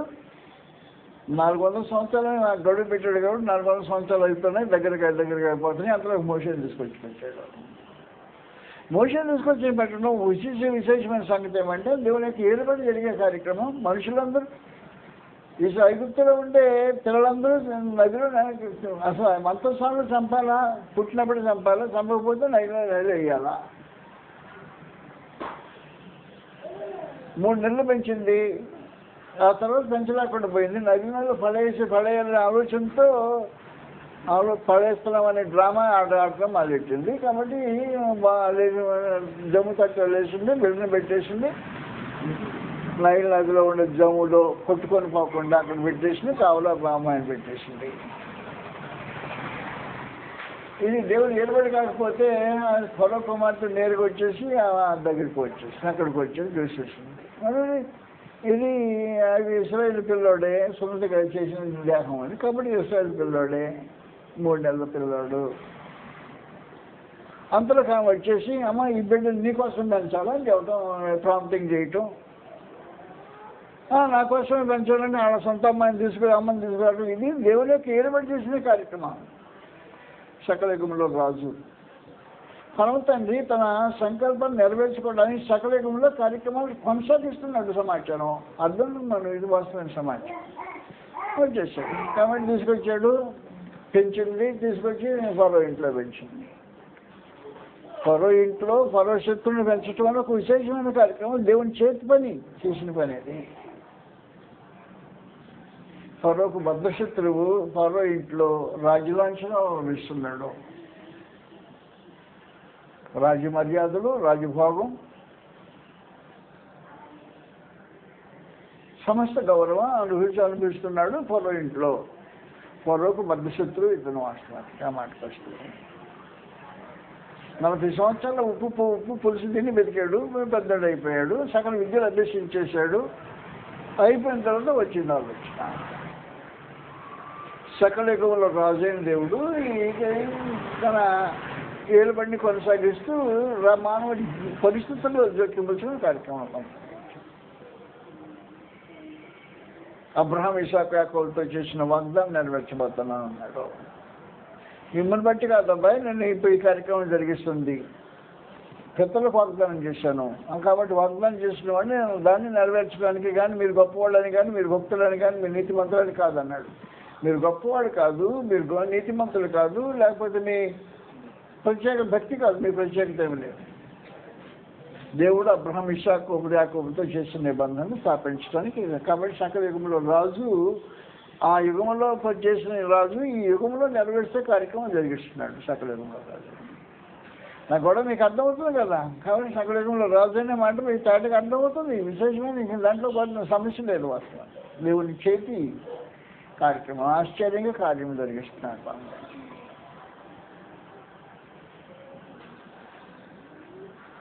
ఎలాగో సకల యుగంలో రాజు అయ్యండి, అక్షయుడు, అదృష్టం.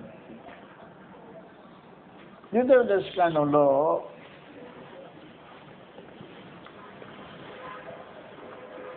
ఇశ్రాయేలుని ఎందుకు ఏర్పాటు చేసుకున్నాడు అనే విశేషమైన ప్రశ్నకి జవాబు గ్రంథంలో రాబడింది.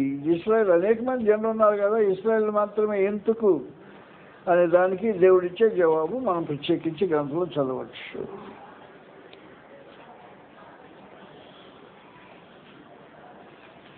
ఇది 7వ అధ్యాయంలో ఇలా రాబడింది.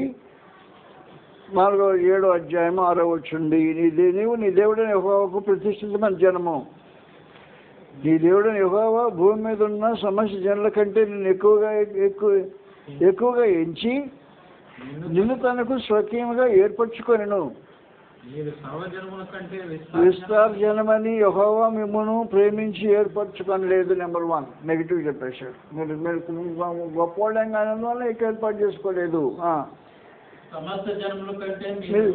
లెక్క తక్కువే కదా. ప్రేమించేవాడు కనుక గనుకను యెహోవా బాహుబలం చేత మిమ్మల్ని రప్పించి దాసుల గృహంలో నుండి ఐగుప్తు రాజైన ఫరో చేతిలో నుండి మిమ్మల్ని విడిపించారు. అది సంగతి. కాబట్టి మిమ్మల్ని ఏర్పాటు చేసుకోవడానికి కారణం ఏంటంటే మీ పితరులతో చేసిన వాగ్దానం ఇది, మీ గొప్పతనం కాదు. నెంబర్ 2 9వ అధ్యాయంలో రాబడింది. 9వ అధ్యాయంలో 4వ వచనం. 4వ వచనం చదువుతాం కిందకి.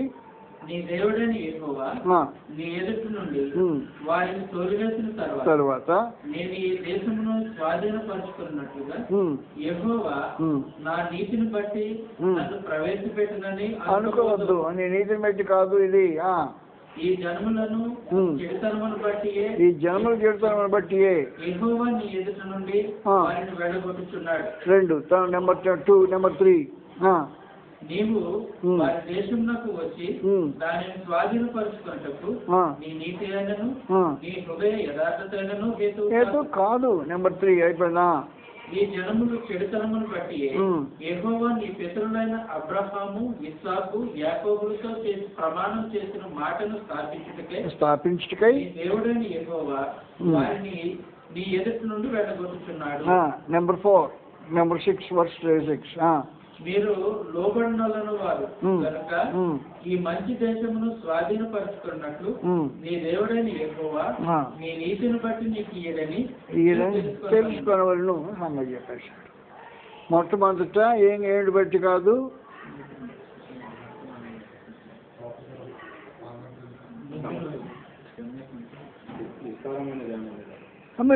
విస్తారమైన జనమైన బట్టి కాదు. రెండవది 6-4 వచ్చిన చదువుకున్నాం. ఎదుటి నుండి వారిని తొలివేసిన దేవుని స్వాధీనపరచుకుని యెహోవాని బట్టి నీతిని బట్టి కాదు. రెండవది నీతిని బట్టి కాదు. మూడవది నీ యథార్థ హృదయం బట్టి కానీ నీతిని బట్టి కానీ కాదు. నాలుగవది నీ నీతిని బట్టి నీకు లేదని చెప్పే సమాచారం చెప్పేశాడు. కాబట్టి నీ గొప్పతనం బట్టి కాదు, యెహోవా ఏలుబడి ఇది.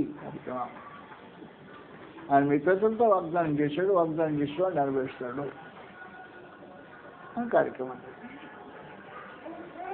అందువల్ల ఇశ్రాయేలు ఏర్పాటు చేసుకోవడం దేవుని యొక్క ఉద్దేశం తేటగా తెలియజేశాడు. అక్కడ పరమదేవుడు ఏం చేశాడు అంటే, ఇశ్రాయేలు ఏర్పాటు చేసుకున్న తర్వాత ఆయన ప్లాన్, భవిష్యత్తులో తనకుండే ప్లాన్ బట్టి రాజరికాన్ని ఒకటి ప్రత్యేకించి ఏర్పాటు చేయటం అనేది ఆయన అద్భుత సంకల్పంలో భాగమైంది. ఇశ్రాయేలు జనంలో రాజ్యాలకు ఏర్పాటు చేయటం. ద్వితీయోపదేశకాండం 17వ అధ్యాయంలో ఈ సమాచారం రాబడింది. 14 వచ్చింది. ద్వితీయోపదేశకాండం 17వ అధ్యాయం 14 వచ్చిందండి. ఈ గ్రంథం తెలిసే విశేషమైన సమాచారం. నీ దేవుడైన యెహోవా నీకిచ్చుచున్న దేశమును నీవు ప్రవేశించి దాన్ని స్వాధీనపరచుకొని అందులో నివసించి నా చుట్టూనున్న సమస్త జనుల వలె నా మీద రాజును నియమించుకోదని అనుకొని నీ దేవుడైన యెహోవా ఏర్పరచు వారిని అవశ్యముగా నీ మీద రాజుగా నియమించుకోవాలి. నీ సహోదరుల్లోనే ఒకరిని నీ మీద రాజుగా నియమించుకోవాలి. అన్ని నియమించకూడదు.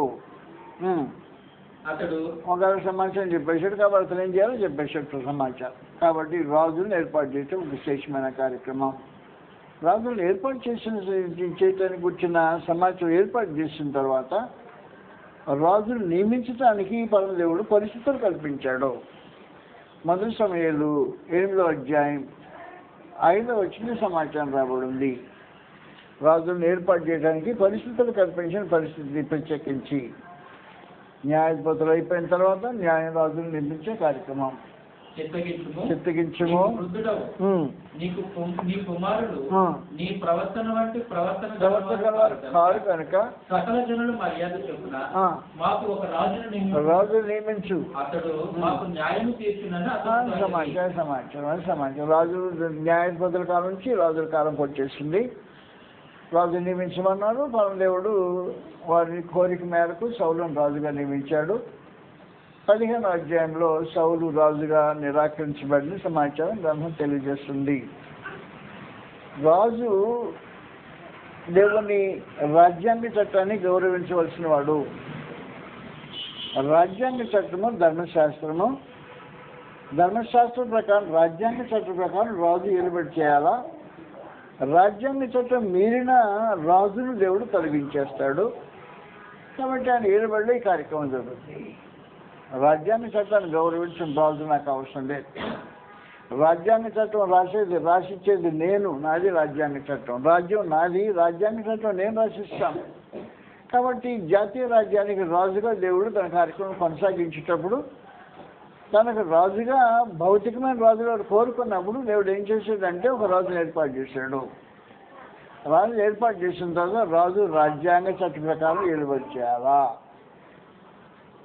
రాజ్యాంగ చట్టం ఏలుబడి చేయడానికి గాను ఏం చేశాడంటే రాజ్యాంగ చట్టం యాజకుల యొక్క చేతుల్లో ఉంటుంది.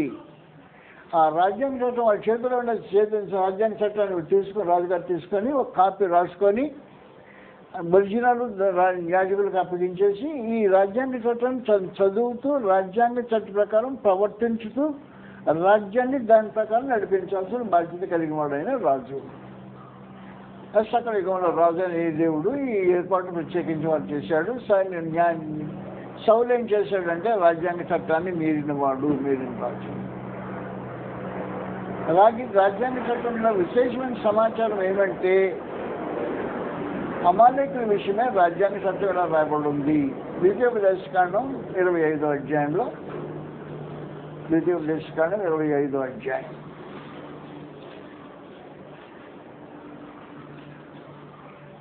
అది 25వ అధ్యాయం 25వ వచనం చదువుతాం. 15 వచ్చిందా? రైట్. మీరు ఐగుప్తు నుండి వచ్చుచుండగా మార్గమున అమాలేకీయులు నీకు చేసిన జ్ఞాపకం చేసుకున్నాము. అతడు దేవునికి భయపడక మార్గమున ఎదురుగా వచ్చి నీవు ప్రయాసపడి అలసినప్పుడు నీ వారిలో నీ వెనకనున్న బలహీనులను అందరినీ హతము చేశాను. కాబట్టి నీవు స్వాధీనపరుచుకున్నట్లు నీ దేవుడైన యెహోవా స్వాస్థ్యముగా నీకు ఇస్తున్న దేశంలో చుట్టుపక్కలనున్న నీ సమస్త శత్రువులను లేకుండా చేసి నీ దేవుడైన యెహోవా నీకు విశ్రాంతి దయచేసిన తర్వాత ఆకాశము క్రింద నుండి అమాలేకీయుల పేరు తుడిచివేయవలను. ఇది మర్చిపోవద్దు. రాజ్యాంగ చట్టం రాసిన సమాచారం ఇది మర్చిపోవద్దు. ఇది రాజ్యాంగ చట్టం. రాజ్యాంగ చట్టం నుండి రాజులు బడి ఇశ్రాయేలును దేవుడు స్వయంగా ఆయన నడిపిస్తున్నాడు. ఐగుప్తు నుండి విడిపించి సముద్రాన్ని ఫైర్ చేసి ఎర్ర సముద్రంలో 6 నెలలు నడిపించి యుగాలు తీసుకొచ్చిన తర్వాత వారు ప్రయాణంలో అలసిపోయి ఉన్నప్పుడు అనుకున్న బలహీనులైన వారిని అమాలేకులు నాశనం చేశారు. కాబట్టి ఇది అన్యాయం దేవుడు సహించడు. కనుక ఈ అన్యాయములకు ప్రతీకారం జరగాలనే ఉద్దేశంతో దేవుడు సకల యుగంలో రాజైన దేవుడు ఈ కార్యక్రమాలు కొనసాగించాడు. కాబట్టి 4 తరాలు గడిచిపోయాయి. దాదాపు ఇప్పటికీ 4 తరాలు గడిచిపోయాయి. అంటే ద్వితీయోపదేశకాండం నుండి మొదటి సమయంలో 15వ అధ్యాయం వరకు రమారమి 410 సంవత్సరాలు గడిచిపోయాయి. 450 సంవత్సరాలు దగ్గర గడిచిపోయాయి. 450 సంవత్సరాలు గడిచిపోయిన తర్వాత రమారమిగా ఈ రాజుని ఏర్పాటు చేసిన పరమదేవుడు ఏం చేశాడంటే దాని రాజ్యాన్ని చట్టం రాయబడిన సంగతులను అనుసరించాలి రాజు అని చెప్పేశాడు. మొదటి సమయంలో 15వ అధ్యాయంలో సమాచారం రాయబడింది. ఒకానొక దినమున సమూయేలు సౌలును పిలిచి యెహోవా ఇశ్రాయేలులకు తన జనుల మీద నిన్ను రాజుగా అభిషేకించుటకై నన్ను పంపాడు. యెహోవా మాట వినుము. సైన్యములకు అధిపతి యెహోవా సెలవిచ్చిన మాట ఏదనగా అమాలేకీయులు ఇశ్రాయేలులకు చేసినది నాకు జ్ఞాపకమే. వారు ఐగుప్తులో నుండి రాగానే అమాలేకీయులు వారికి విరోధులై మార్గమందు వారి మీదకి వచ్చింది కదా. కాబట్టి నీవు పోయి కనికరింపక అమాలేకీయులను హతము చేయండి. పురుషులనేమి, స్త్రీలనేమి, బాలులనేమి, పసిపిల్లలనేమి, ఎద్దులనేమి, గొర్రెలనేమి, ఒంటెలనేమి, జాతభూములనేమి అన్నిటినీ హతము చేసి వారికి కలిగిన దాంట్లో బొత్తిగా పాడు చేసి అమాలేకీయులను నిర్మూలన చేయమని చెప్పాను. అయిపోయింది సమాచారం అని తెలిసిపోయింది. ఏం చేసి సమయంలో దాని తర్వాత జరిగి రాబడింది. చదువుతాం 15వ అధ్యాయంలో దేవుడు ఈ కారణాన్ని బట్టి అతన్ని నిరాకరించినట్టు గ్రంథం తేటగా తెలియజేస్తుంటుంది. 25వ వచనం నుండి కాబట్టి పాపమును పరిహరించి నేను యెహోవాకు మొక్కున్నట్లు నాతో కూడా తిరిగి రమ్మని సమూయేలును వేడుకొనెను. అందుకు సమూయేలు నీతో కూడా నేను తిరిగి రాను. నీవు యెహోవా ఆజ్ఞను విసర్జించితివి కనుక ఇశ్రాయేలీయుల మీద రాజుగా ఉండకుండా యెహోవా నిన్ను విసర్జించినని చెప్పి సమాచారం రాజుగా విసర్జించాడు. సకల యుగంలో రాజైన దేవుడు ఇశ్రాయేలుల మీద ఈ సౌలును రాజుగా విసర్జించి అతనికి మారుగా మరొక రాజు నిర్మాణం చేసిన సంగతి 16వ అధ్యాయంలో రాయబడింది. 16వ అధ్యాయం మొదటి నుండి రాయబడింది. మొదటి సమయంలో 16వ అధ్యాయం. అతని యెహోవా సమూయేలుతో ఇలాగ సెలవిచ్చాను, ఇశ్రాయేలు మీద రాజుగా ఉండకుండా నేను విసర్జించిన సౌలును చూసి నీవెంతకాలం దుఃఖింతువు, నీ కొమ్మును తైలముతో నింపుము. బెత్లెహేమీయుడైన యెషయా యొద్దకు నిన్ను పంపుచున్నాను. అతని కుమారుల్లో ఒకని నేను రాజుగా నియమించున్నాను అని సమాచారం. కాబట్టి మనం దేవుడు ఏం చేస్తున్నాడంటే రాజును త్రోసివేసి రాజును నియమించే కార్యక్రమం. ఆయన సకల యుగంలో రాజు అయిన వాడు చేసే కార్యక్రమం ఇది. కాబట్టి దావీదుతో ఇప్పుడు నిబంధన చేసుకుని రాజుగా చేసేసాడు. దావీదుతో ఒక శాశ్వత నిబంధన చేస్తున్నాడు. ఈ దావీదుతో చేసిన శాశ్వత నిబంధన ఆయన కుమారుడు క్రీస్తుకు సంబంధించిన నిబంధన. మనందరికీ తెలిసినట్టు మొదటి సమయాల గ్రంథము సౌలు యొక్క రాజ్యకము అతని జీవితము ఉండేది మొదటి సమయాల గ్రంథంలో. మొదటి సమయాల గ్రంథం చివరికి సమయాలు చనిపోతాడు, సౌలు చంపివేయబడతాడు. సౌలు చంపివేయబడిన తర్వాత రెండవ సమయాల గ్రంథం దావీదుకి సంబంధించింది. కాబట్టి రెండవ సమయాల గ్రంథం దావీదుకి సంబంధించిన దాంట్లో దావీదు రాజుగా వారి కార్యక్రమం కొనసాగిస్తాడు. కాబట్టి దావీదుతో దేవుడు రాజ్యం కొనసాగించేటప్పుడు మనకు తెలిసిన 7వ అధ్యాయంలో ప్రత్యేకించి భవిష్యత్ ప్రణాళికను దేవుడు దావీదుకు తెలియజేస్తుంటాడు. ఇది భవిష్యత్ ప్రణాళిక. 7వ అధ్యాయం 12వ వచనం నుండి 2వ సమూయేలు 7:12 నుంచి. నీ దినములు సంపూర్ణమైనప్పుడు నీవు నీ పితరులతో కూడా నిద్రించిన తర్వాత ఈ గర్భం నుండి వచ్చిన నీ సంతతిని హెచ్చించి రాజ్యమును అతనికి స్థిరపరచుదను. అతడు నా నామఘనత కొరకు ఒక మందిరం కట్టించును. అతని రాజ్య సింహాసనము నిత్యము స్థిరపరచుదను. నేను అతనికి కఠినయుడును, అతడు నాకు కుమారుడయుడును. అది సమాచారం ప్రత్యేకించి క్రీస్తువును గుర్చిన సమాచారం దీంతో కొనసాగుతుంటది. సకల యుగంలో రాజైన దేవుడు ఏం చేస్తున్నాడంటే దావీదుతో ఒక శాశ్వతమైన నిబంధన చేస్తున్నాడు. ఇది శాశ్వతమైన నిబంధన. శాశ్వతమైన నిబంధన ఎలాగుంటుందంటే ఇర్మియా గ్రంథంలో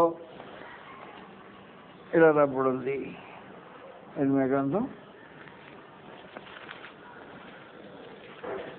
33వ అధ్యాయంలో 33వ అధ్యాయం తీయండి. 33-20 వచ్చిన జాగ్రత్త చూడండి.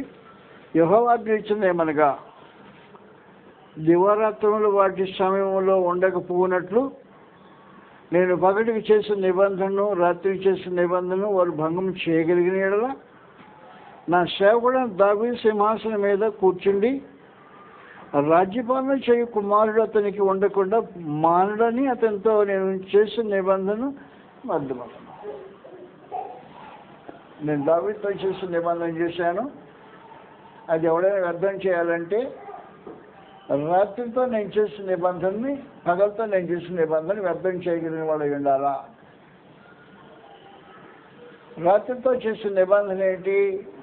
రాత్రిని వెళ్ళడానికి చంద్ర నక్షత్రాలని, పగలు వెళ్ళడానికి సూర్యుని ఏర్పాటు చేసి ఈ నియమాలు ఉండకుండా మానవు అని చెప్పేశాడు ఆయన.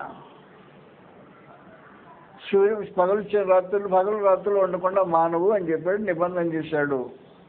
ఈ పగలు రాత్రులు ఉండకుండా మాన్పించగలిగిన ఎవడైనా ఉన్నాడా?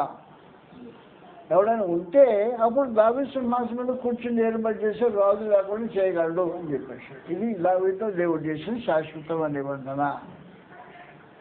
నేను చెప్పిన పాయింట్ మీకు అర్థమైతే అది కథ అన్నమాట. దావీదుతో నేను చేసిన శాశ్వత నిబంధన సూర్యుడు చంద్రుడు అంతకాలం ఉండేసి నిబంధన ఇది ప్రత్యేకించి. కాబట్టి మనకు తెలిసిన మొదటి నేను తంత్రం వదిలిపెట్టేశాను. 2వ కీర్తనలో 189వ కీర్తనలో మనం చదువుతుంటే 89వ కీర్తన, సకల యుగంలో రాజు అయిన దేవుడు క్రీస్తునందు తన రాజ్య స్థాపన కొరకు ప్రాణం ఏర్పాటు చేస్తుంటాడు. 89వ కీర్తన 30 వచనం నుండి 35 వచనం నుండి చదువుకుంటాం. కిందకి 30 వచనం నుండి అతని కుమారుడు నా ధర్మశాస్త్రం అదే నా కృప నిత్యము అతనికి తోడుగా ఉండజేసేదను. నా నిబంధన అతనితో స్థిరముగా ఉండును. శాశ్వత కాలం వరకు అతని సంతానమును ఆకాశమున్నంత వరకు అతని సింహాసనమును నేను నిలుపుతాను. అతని కుమారుడు నా ధర్మశాస్త్రం పెట్టి నా న్యాయవిధులను అనుసరింపలేడ వారు నా కట్టడలను అప్రచురపరిచి నా ఆజ్ఞలను గైకొనని ఎడల నేను వారిని తిరుగుబాటును దండముతోను వారి దోషమును దెబ్బలతోనూ వారిని శిక్షించు. కానీ నా కృప అతనికి గొత్తిగా ఎడమ చేయండి. అబద్ధికుడినే నా విశ్వాసతను విడువను. నా నిబంధనను రద్దుపరచును. నా పెదవుల గుండా బయలువెళ్ళిన మాటను మార్చును. అతని సంతానము శాశ్వతముగా ఉండుననియు అతని సింహాసనము సూర్యుడున్నంత కాలము నా సన్నిధిని ఉండుననియు చంద్రుడున్నంత కాలం అది నిలిచిననియు మెట్ట నుండి సాక్షి నమ్మకంగా ఉన్నట్లు అది స్థిరపరచబడిననియు నేను నా పరిశుద్ధుడు నేను ప్రమాణం చేసి దావీదుతో అబద్ధం మాట. కాబట్టి దావీదుతో చేసిన శాశ్వతమైన నిబంధన నెరవేర్చే కార్యక్రమం. చాలా సంగతులని వాస్తవానికి మనం హైలైట్ చేసుకుని వెళ్ళిపోతే సరిపోతుంది కదా. సకల యుగంలో రాజు అయ్యండి, దేవుడు నా ఈరుబడి ఎలా కొనసాగుతుందో తెలుసు కదా, అలా కార్యక్రమం. అయితే ఒక విశేషమైన సమాచారము, ఇశ్రాయేలు జనంలో నుండి మెస్సియా రావాలా, అది ఆయన సంకల్పం. మెస్సియా ఇశ్రాయేలు జనం నుంచి రావాలి అంటే ఇశ్రాయేలు జనం బాగా చెడిపోయిన జనం, భ్రష్టు జనం అయిపోయారు, దేవుని ఉగ్రతకు పాత్రమైన జనం అయిపోయారు.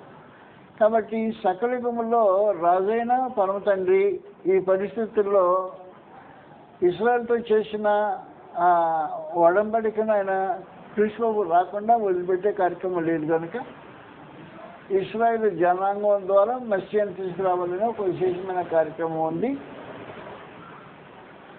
దానికి సంబంధించి 2 ప్రత్యేకమైన ప్రవచనాలు మనకు తెలుసు. ఒకటి మెస్సియా జన్మించే స్థలము, మెస్సియా జన్మించే సంతతి అంటే బీజము, ఆ 2 సంగతులు తెలియజేస్తుంటాడు. కాబట్టి బీకాలో 5వ అధ్యాయం 2వ వచనంలో తన ప్రజలైన వారిని ఇశ్రాయేలు ఏలుబడేవాడు నీలో నుంచి వచ్చునని చెప్పిన సమాచారం రాబడి ఉంది. మీకా 5:2 అది సమితి. గోదావరి కుటుంబంలోను నీవు స్వల్ప గ్రామమైనను నా కొరకు ఇశ్రాయేలును ఏలబోవాడు నీలో నుండి వచ్చును. పురాతన కాలం మొదలుకొని శాశ్వత కాలము ఆయన ప్రత్యక్షమవుతుంది. కాబట్టి మెస్సియాను గురించిన కార్యక్రమం ఇది. 2 యెషయా గ్రంథం 9వ అధ్యాయం 6వ వచనంలో ఈయన కన్య గర్భంలో పుడతాడు అనే సమాచారం తేటగా 7వ అధ్యాయం 14వ వచనం మొదటిది, 9వ అధ్యాయం 6వ వచనం రెండవది, 2 సంగతులు చదువుకుంటాం. 7వ అధ్యాయం 14వ వచనం, ఇదిగో కన్యక గర్భవతి కుమారుని కన్ను కాబట్టి ప్రభు దాని యొక్క సూచన మీకు చూపును ఆలకించుడి. కన్యక గర్భవతి కుమారుని కని అతనికి ఇమ్మానుయేలు అని పేరు పెట్టును. కరెక్ట్. 9వ అధ్యాయంలో ఆయన నరమాతుడు కాడు అనే సమాచారం తెలియజేస్తున్నాడు. మనకు కుమారుడు అనుగ్రహించబడింది, ఆయన భుజముల మీద రాజ్యభారం, ఆశ్చర్యకరుడు, ఆలోచనకర్త, బలవంతుడైన దేవుడు, నిత్యుడగు తండ్రి, సమాధానకర్త, అధిపతి అని. మానవమాతుడు కాదు క్రీస్తు ప్రభు అనే సమాచారానికి ప్రవచనం ఇది. నరమాతుడు కాడు. కాబట్టి కన్యగర్భంలో పుట్టేవాడు నరమాతుడు కాడు, నరమాతుడు పుట్టాడు పట్టడు అని సమాచారం తెలియజేశాడు. కాబట్టి క్రీస్తు ప్రభు యొక్క జననము, ఆయన శిలువ మరణం కూడా ప్రవచించబడింది. మనకు తెలిసిన 53వ అధ్యాయంలో ఆయన శిలువ మరణం, కీర్తనలు 22వ అధ్యాయంలో ఆయన శిలువ మరణం యొక్క వివరణ తేటగా తీయబడింది. కాబట్టి 53వ అధ్యాయం యెషయాలో, కీర్తన 22వ అధ్యాయంలో క్రీస్తు ప్రభు యొక్క శిలువ మరణాన్ని గురించిన సమాచారం అయిపోతుంది. సమాచారం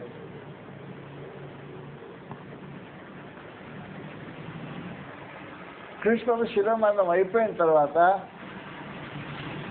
ఆయన మృతుల నుండి లేపి పరమాత్మ దేవుడు తన కుడి పార్శ్వంలో క్రీస్తు ప్రభువుని ఇచ్చించి ఎఫెసీ 1వ అధ్యాయంలో 22వ వచనం నుండి చదువుతాం. 21వ వచనం రాబడింది. ఎఫెసీ 1వ అధ్యాయం 20వ వచనం చదివితే ఎలాగుందంటే ఆయన బలాత్సవం చేత క్రీస్తుని మృతుల నుండి లేపి సమస్తమైన ఆధిపత్యం కంటేను, అధికారము కంటేను, శక్తి కంటేను, ప్రభుత్వం కంటేను ఈ యుగమందు మాత్రమే కాక రాబో యుగమందు పేరు పొందిన ప్రతి నామం కంటేను ఎంతో హెచ్చుగా పరలోకమునందు ఆయన తన కుడిపార్శ్వమున కూర్చుని పెట్టుకొని ఉన్నాడు. మరియు సమస్తమును ఆయన పాదముల కింద ఉంచి సమస్తమును పైన ఆయన సంఘమునకు శిరస్సుగా నియమించింది. ఆ సంఘము ఆయన శరీరము, సమస్తమును పూర్తిగా నింపుతున్న వాడిని సంపూర్ణత అయినది అని చెప్పేశాడు. కాబట్టి ప్రభువైన యేసును శిలువ మరణానికి అప్పగించి మృతుల్లోంచి లేపి తన కుడిపార్శ్వను కూర్చుండబెట్టుకున్న వరకు పరమ దేవుడు తన రాజ్య పరిపాలన కొనసాగించుతూ ఉన్నాడు. ఈ రాజ్యపాలన కొనసాగించిన దేవుడు ఏం చేశాడు అంటే, ఇశ్రాయేలు జాతీయ రాజ్యం కాకుండా క్రీస్తు ప్రభునందు ఆత్మ సంబంధమైన రాజ్యాన్ని ఏర్పాటు చేసి, ఈ ఆత్మ సంబంధమైన రాజ్యానికి క్రీస్తు ప్రభువును రాజుగా నియమించాడు. కాబట్టి ఆ రాజుల కాలంలో పరలోకమందున దేవుడు రాజ్యం స్థాపించనున్నది ఇశ్రాయేలు జాతీయ రాజ్యం కాదు. ఇశ్రాయేలు జాతీయ రాజ్యము క్రీస్తు ప్రభువు సిలువ వేయబడే వరకు కొనసాగింది, ఆయన సమాధి చేయబడే వరకు కొనసాగింది. అది ఇశ్రాయేలు జాతీయ రాజ్యం కొనసాగించిన కాలం. ఇశ్రాయేలు జాతీయ రాజ్యము అంతరించిపోయింది కల్వరి సిలువతో. దేవుడు ఆయన మృతుల నుంచి లేపిన తర్వాత ఆత్మ సంబంధ రాజ్యానికి క్రీస్తు రాజుగా పట్టాభిషేకం చేశాడనే సంగతి మనం చదువుకున్నాం. పట్టాభిషేకం పరలోకంలో జరిగింది. పరమ తండ్రి ఏం చేశాడంటే ఈ రాజ్యము క్రీస్తు కుమారునికి అప్పగించేశాడు. కుమారుని ఏలుబడి కింద రాజ్యాన్ని ఏర్పాటు చేసి పెట్టాడు. కుమారుని ఈ రాజ్యం అధికారం కింద రాజ్యం అప్పగించి తన పక్కనే కూర్చున్నాడు. రాజ్యాన్ని దాని సింహాసనాన్ని వదులుకోవాలా. సింహాసనం దేవుందే. దేవుడు సింహాసనం మీద క్రీస్తు ప్రభువును కూర్చుండబెట్టి కొన్ని అధికారాలు ఆయనకు అప్పగించాడు. అధికారం అప్పగించడం జరిగింది. కొన్ని అధికారులు అప్పగించిన మాత్రాన ఆయన సర్వాధికారి అయిన దేవుడు తన అధికారాన్ని మాత్రం పూర్తిగా వదులుకోలా. తన అధికారం కింద ప్రభువైన యేసు ఏలుబడి చేస్తుంటాడు. ప్రభువైన యేసు ఏలుబడి చేస్తూ తను రక్తంతో కొన్న మనుషులను దేవుని రాజ్యంగా చేస్తుంటాడు. ప్రత్యేకించి కార్యక్రమం జరుగుతుంది. కాబట్టి ఈనాటికి దేవుడు రాజు, సకల యుగంలో కూడా దేవుడు రాజే. ఆయన దేవుని రాజ్యమే. క్రీస్తు ప్రభువు ఏలుబడి చేస్తుంటాడు దేవుని రాజ్యాన్ని.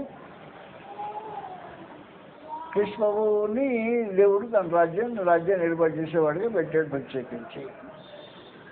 ఈ రోజున ఏర్పాటు చేసే రాజ్యము దేవుందే రాజ్యం. క్రీస్తు ప్రభువు ఏర్పాటు చేస్తుంటాడు. ప్రకటన గ్రంథం 5వ అధ్యాయంలో సమాచారం రాబడింది.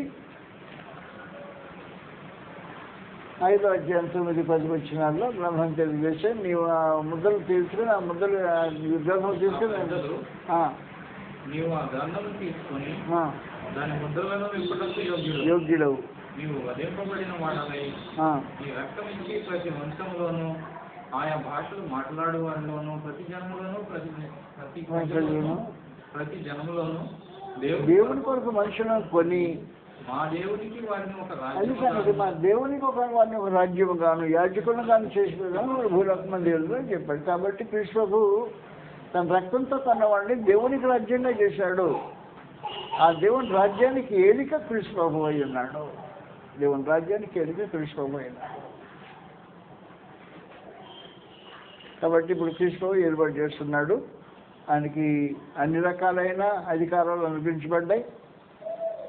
ఈ అధికారాలు అనుగ్రహించబడటంలో మీకు మనం ఆలోచించే 5 రకాలైన అధికారాల గురించి మనం మాట్లాడుకున్నాం. అది 5 రకాల అధికారాలు క్రీస్తు ప్రభువుకు అప్పగించబడినాయి. దేవుని క్రింద క్రీస్తు ప్రభువు ఈ రాజ్యకల్పాన్ని కొనసాగిస్తుంటాడు. దేవునికి అనుకూలంగా రాజ్యం కొనసాగించి ముగించిన తర్వాత క్రీస్తు ప్రభువు తన రాజ్యాన్ని తండ్రి దేవునికి అప్పగించేస్తాడు తిరిగి.